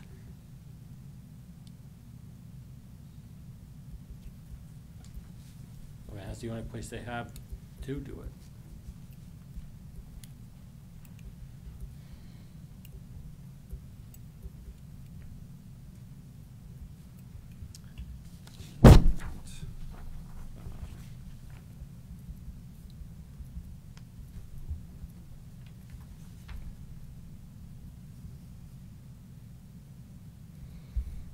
Right now, they have 2 openings in their gate in the front. In the bottom left, near that small stormwater pond, they have a proposed exit sensor, so I would say that's an automatic opening gate. And then they have another gate in the upper left-hand corner, looking at the map, of the larger stormwater. The question is, would those gates work for the plows and the removal of the snow?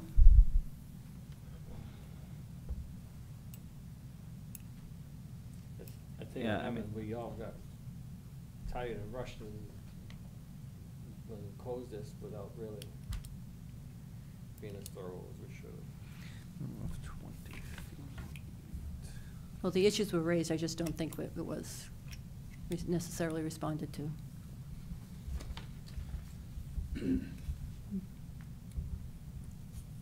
But we can make conditions and modifications to the site plan.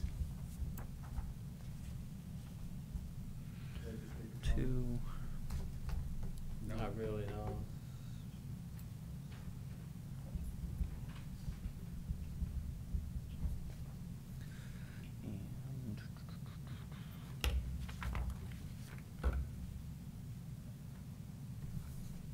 Well, I'll Is just. mix being requested for the whole area? And I read in here somewhere where he wants, 20 feet for fire and safety. There's only one area that I can see that has, Well, it's the radiuses too. Remember, you're gonna try and plow around the building, so you gotta have the radiuses to be able to have a truck and plow. yeah, but go for around. fire and, Right, but and it's that- also winter maintenance. But it's also, if you look at, Having access for customers. if you're looking at the color map, so to say, to the far left, it clearly states there's only 15 feet between the building and the grassway. yeah, Okay, so that needs to be somehow either moved or whatever. Bless you. And then over to the right, it says it's 40 feet from the building, I believe, to the end of the property line. But if there's a 25-foot buffer, which is required, that only leaves you 15 feet of asphalt. So there is a concern there, there's not enough room. So I know this would affect their economics in terms of income, but if they need more space on the sides, then the easiest way to do that is knock off, the end units.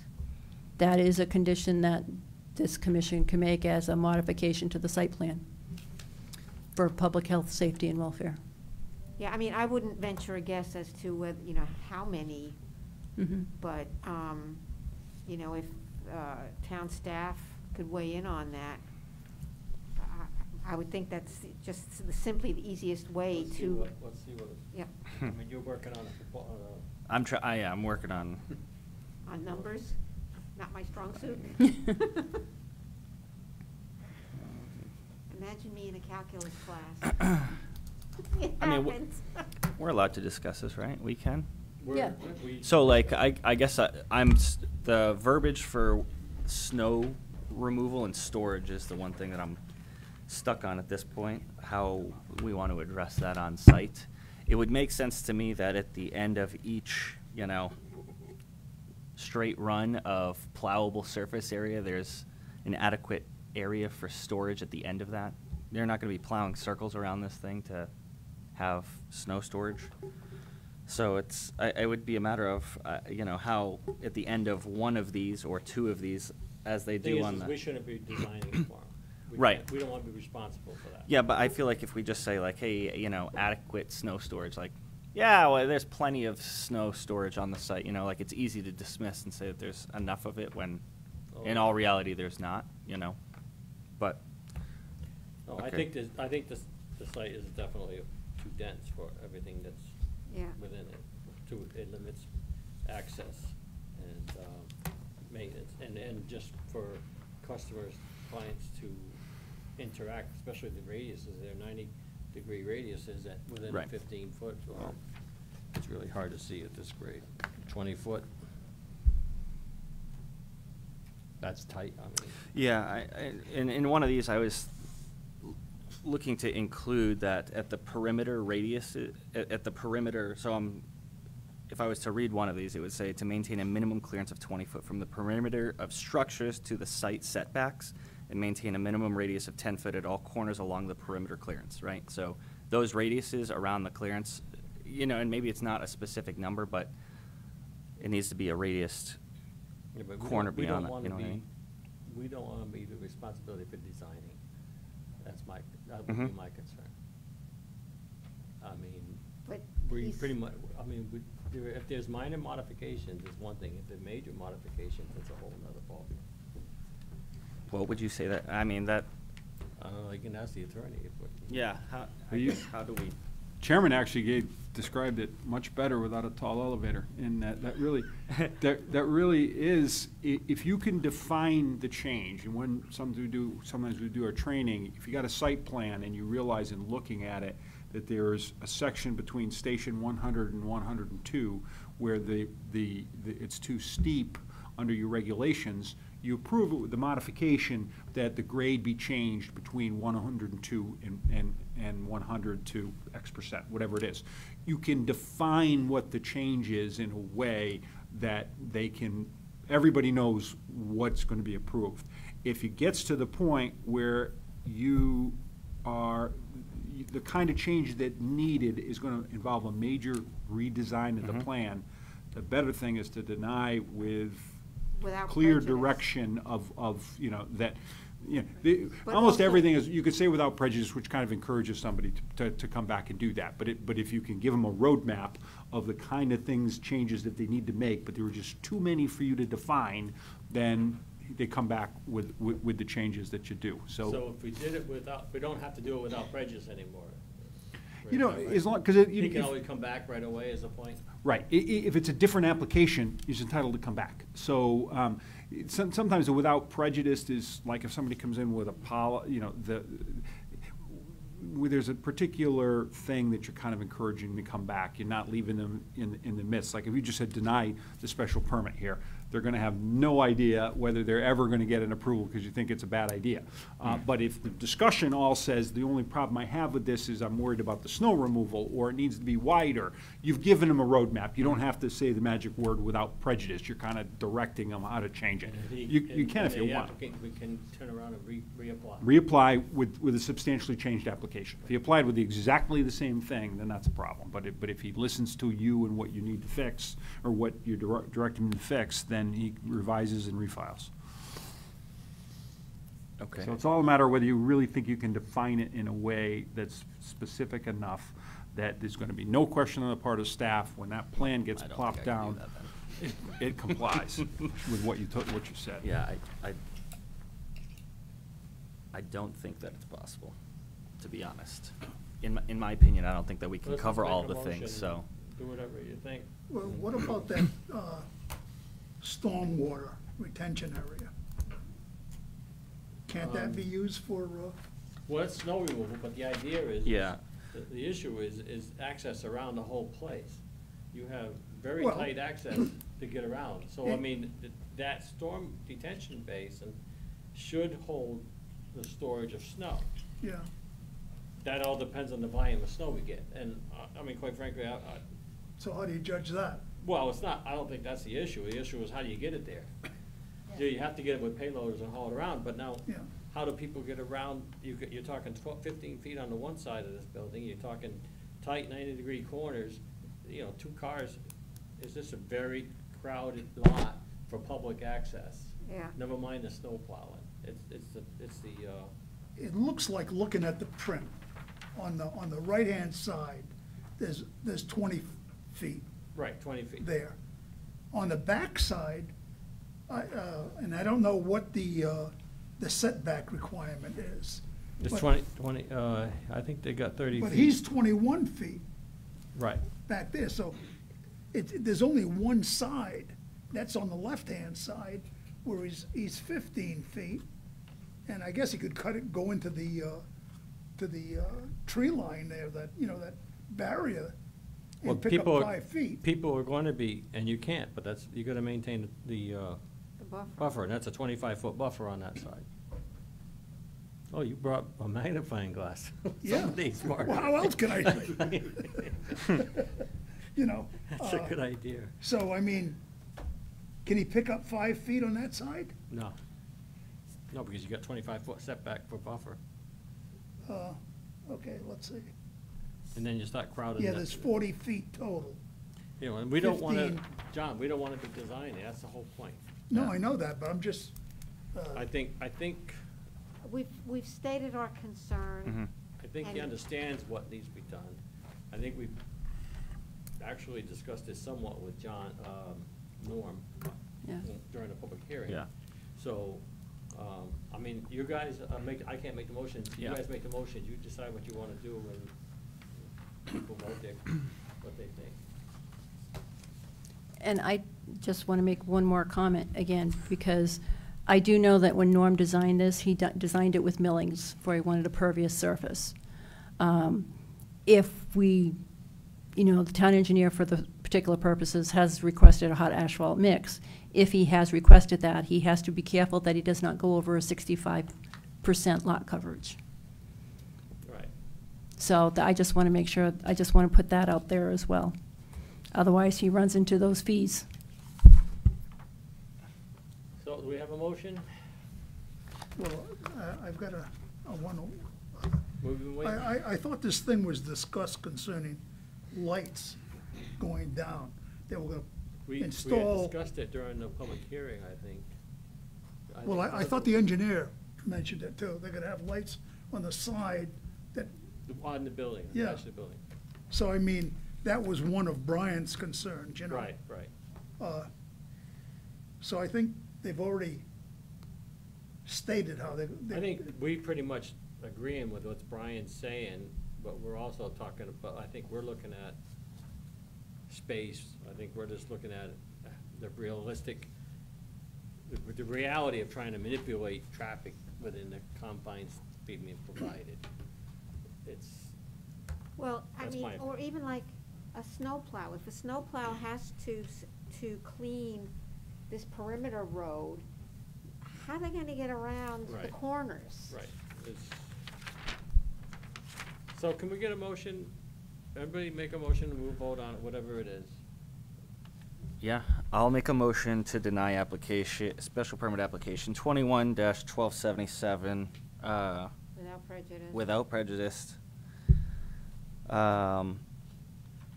Based on the overall accessibility I don't and. think you need to. No, I don't need to add anything else to it, I can just, You know what, based on the discussion, the Okay, applicant yeah. was here, you don't need Yeah. to. Right, okay. Just make the motion, have it seconded. all right. Then that Second, motion is anybody made. second? I'll second that. Motion by Verga, motion by Matthew, second by Verga. Any further discussion? Roll call, please. John Sarantopoulos? Yes. Matthew Wendorf? Yes. Virga Lawrence? Yes. Keith Thurlow? Yes. Motion carries unanimously. And I'm going to say goodnight, and then the applicant should be provided with Commissioner Card's suggested conditions, because then you can include them And I'll- in the plan. Well, in his letter, I'll explain to him the concerns that we all had. That just answers what I was trying to accomplish. You know, I thought the motion would have to, you know, state exactly what you If we were gonna- expected if them we were to come gonna back approve with. it, yes. But providing this information, I think Right. that covers it. Great. Yes. All right, sir. Thank you. All right, next on the agenda, new business, special permit application 22-1282, Jolly Commons LLC, 120 Watergan Road, JS map 220, lot 21, 6.4 acres, general commercial zone, excavation and removal of gravel products under section 560, earth filling and excavation, section 700, special permits, and section 470, site plan review. Is it complete?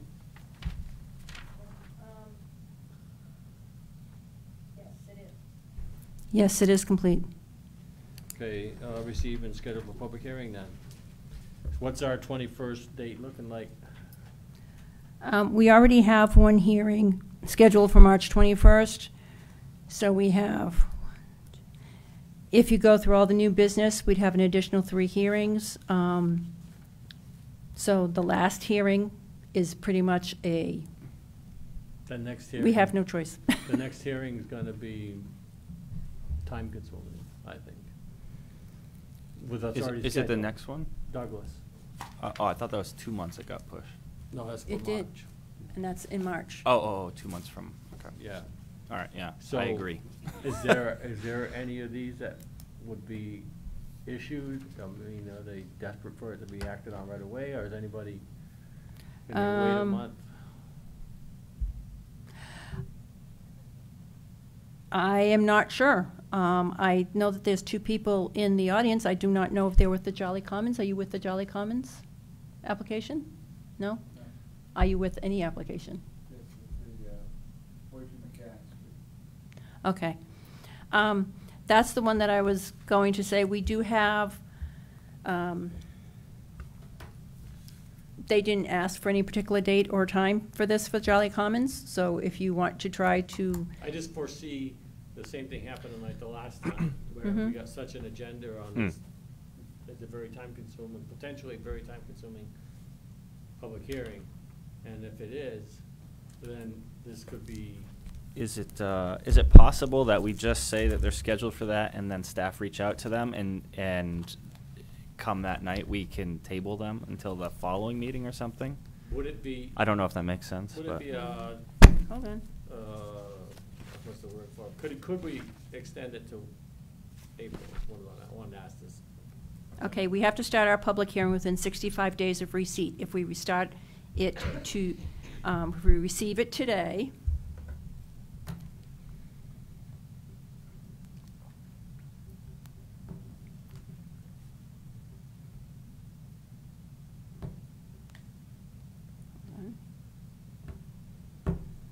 receive it today, then we get, March would be 28. We could wait until April. That would be April 18th. The third Monday in April would be April 18th. So I just want to ask this gentleman again, if you would. He's for a different application. Mechanics. He's for Right. Mechanic Street. So I'm trying to get whatever ones we can, so if he can't, if you want it for March, then we'll do March. I'd rather have it for March because ours is a fairly simple application. It's Yeah. existing buildings, we're not like changing anything, just Okay. inside the building. I think the applications out of the 3 that we have here, that would be the most time-consuming and the most questions that need to be asked would be the one for Jolly Commons. So if you want to put that one to April, I could Can we understand. Make a motion to that? I'll make a motion to that effect. What's the April date? I believe it was April 18th. Hold on, let me check one more time. Yes, it's on Monday, April 18th. Want me to repeat? Yeah. Okay, put it on the April 18th agenda. Okay, you got a second? I'll second that. Any further discussion? All in favor, say aye. Aye. Aye. Opposed or abstentions? Okay, Mm. April 18th. Special permit application number 22-1283, Stephen E. McCormick, 42 Mechanic Street, GIS map 181, lot 104.13 acres, and 26 Oak Street, GIS map 181, lot 105.25 acres, both general commercial zones, self-service storage facility in 2 pre-existing buildings under section 430 and section 700 of the borough zoning regulations. Is it complete? Yes, it is. Okay, receive and schedule for public hearing. Motion? I'll make a motion to receive and schedule for public hearing on March 21st. Okay, second? Yeah, I'll second. Got that, Joanne? Any further discussion? All in favor say aye. Aye. Aye. Opposed, abstentions? Okay, and zone map change application 22-1284, State of Connecticut aquifer area. Program implementation. Getting tired. I know. It's because you read all that stuff before. That's why you wore yourself out. It's a Keith. letter from map delineation. 360 Lake Road, GIS map 61, lot 52, 11 acres, industrial zone. Level A mapping approval for the Connecticut Water Company's Industrial Park Wellfield. Receive and schedule for public hearing. Proposed date, March 21st. Motion? That should be Is this fairly gonna? simple. This I was one gonna should say, be- Is this it's- gonna be quick too? This one's going to be very quick. Yeah, I'll make a motion to schedule it for public hearing scheduled March 21st, 2022. Second? Second. Second, Berger. Any further discussion? All in favor say aye. Aye. Opposed, abstentions? Okay. That- Adoption of minutes, regular meeting minutes, Tuesday, January 18th, 2022. We're good. I'll make a motion to approve the meeting minutes from. Second? Second. Berger seconds. Any further discussion? All in favor say aye. Aye. Opposed, abstentions? Workshop discussion, zoning regulation for accessory structure. I would hope we get this thing done. It should be fairly simple. I mean, I just haven't been able to completely finish it. It should be fairly simple. According to what the attorney had told us the last time, what we need to consider is we need to consider it as an allowed use. At this point, staff is thinking of a special permitted use, so people well, are. that's what we agreed to at the last. I was not, and then we would just have the conditions. Because of all the other chaos I with know, other but- applications. No, I'll get it done. I'll have it done for you. Fine. Hopefully, I'll have a draft out to you by, I was gonna say this week, but I'm gonna be. March um, 21st? It will be out, it will definitely be out by March 21st. So it will 5 definitely Mile have, River overlay. We can. work- that's been run into the same situation. Yeah, we Yeah. can These- table that one a little yeah, bit. these It's gotta not been on push. the agenda that long. So So, you want a motion to table? No. no, this is we'll just continue it. Yeah. Okay. Okay. There is one things that, well, under correspondence, I'll put it under correspondence, and to things for people to start thinking about. As I sent you all out a save a date, I asked you for a date that everybody can come for a class. The class that the date that's been chosen is March 22nd, which is the day after your next meeting. I may want to change my mind after what happens on that night. I might not want to come to this the next day. So what? Why? It's going to be at 6 o'clock, and it's going to be here in the town meeting room. I will send March you 22nd. a reminder, but I was going to see you today, so I wanted to let you know. And we're going to add something else to the workshop, and that is Hold on. the retail and growing situation of cannabis. Again, final edits to the staff, and we have to run it through the attorney. But the state has already opened the bidding process, and of course, they have given us no additional information on how they want us to write our regs. So that most likely will show up with these other ones at the next workshop. So, So, yeah, we're gonna do that, but that's further out. Right? yeah.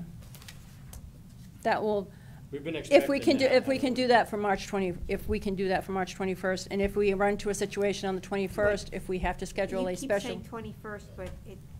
Do you want to start, actually, I'm going to make a suggestion. Are you willing to come here for 6 o'clock on the 21st and have a workshop from 6 to 7?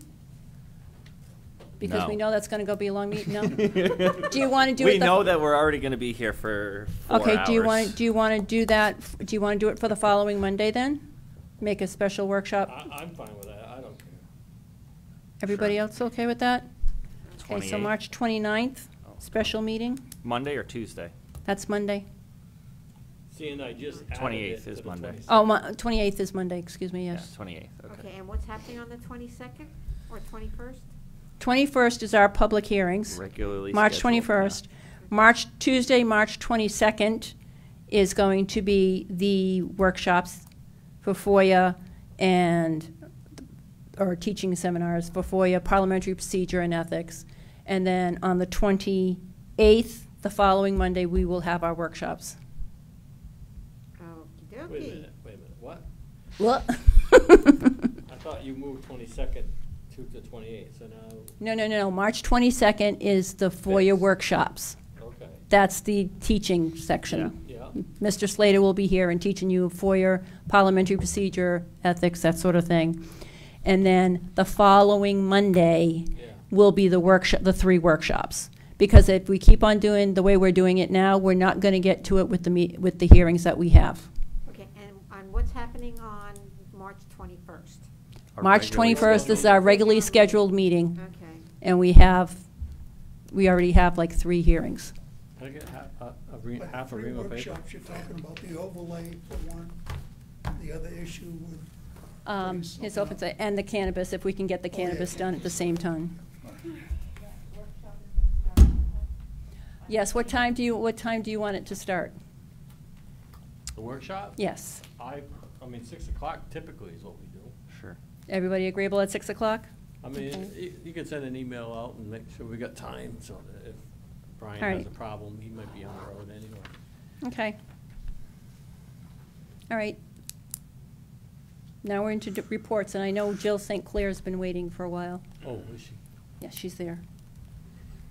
Yes. Good night. All right. Hello, everyone. I'll make it short and sweet. My office has been working with several potential businesses looking to locate in Killingly. It's been a busy new year. The new owners of Ra Ra's Ice Cream have signed a lease with the Owen Bell Park concession stand, and those 2 entrepreneurs have gone through the Small Business Academy last spring. There'll be another Small Business Academy starting on March 22nd. It's a 6-session course. It's free to the public. It's from 6 to 8. Participants can sign up through the Killingly Public Library. The Borough Brewery, which will be located at the former location of Black Ponds Brewery, will be opening early this spring. The EDC Commission will continue the discussion regarding the formation of a cultural commission and district. And we're happy to announce the work through our Eastern Regional Tourism District. We approved an $8,000 matching tourism grant for the last Green Valley. Any questions?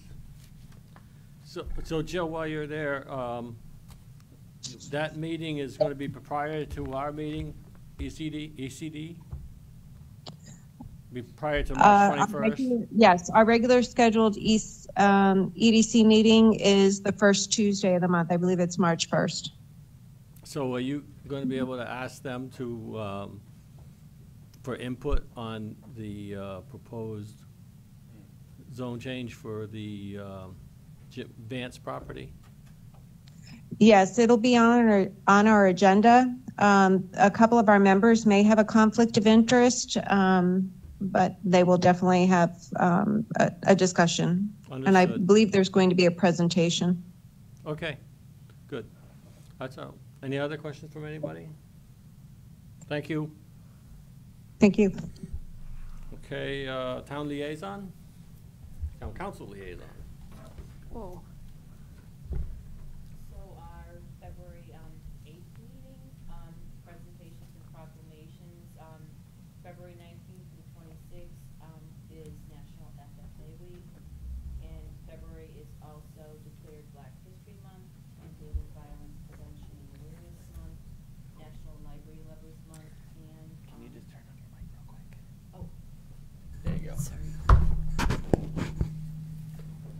keep it pretty close. Mhm. Yeah, it's echoing. Sorry, I didn't mean to interrupt. Oh, that's fine.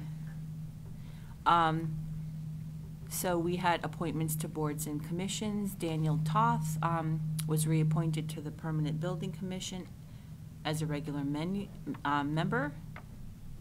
Michael Hugo appointed to the Planning and Zoning Commission as an alternate. Lori Zornato to Board of Rec as an alternate member, and Brian Tavalia was appointed to the Housing Authority as a regular member.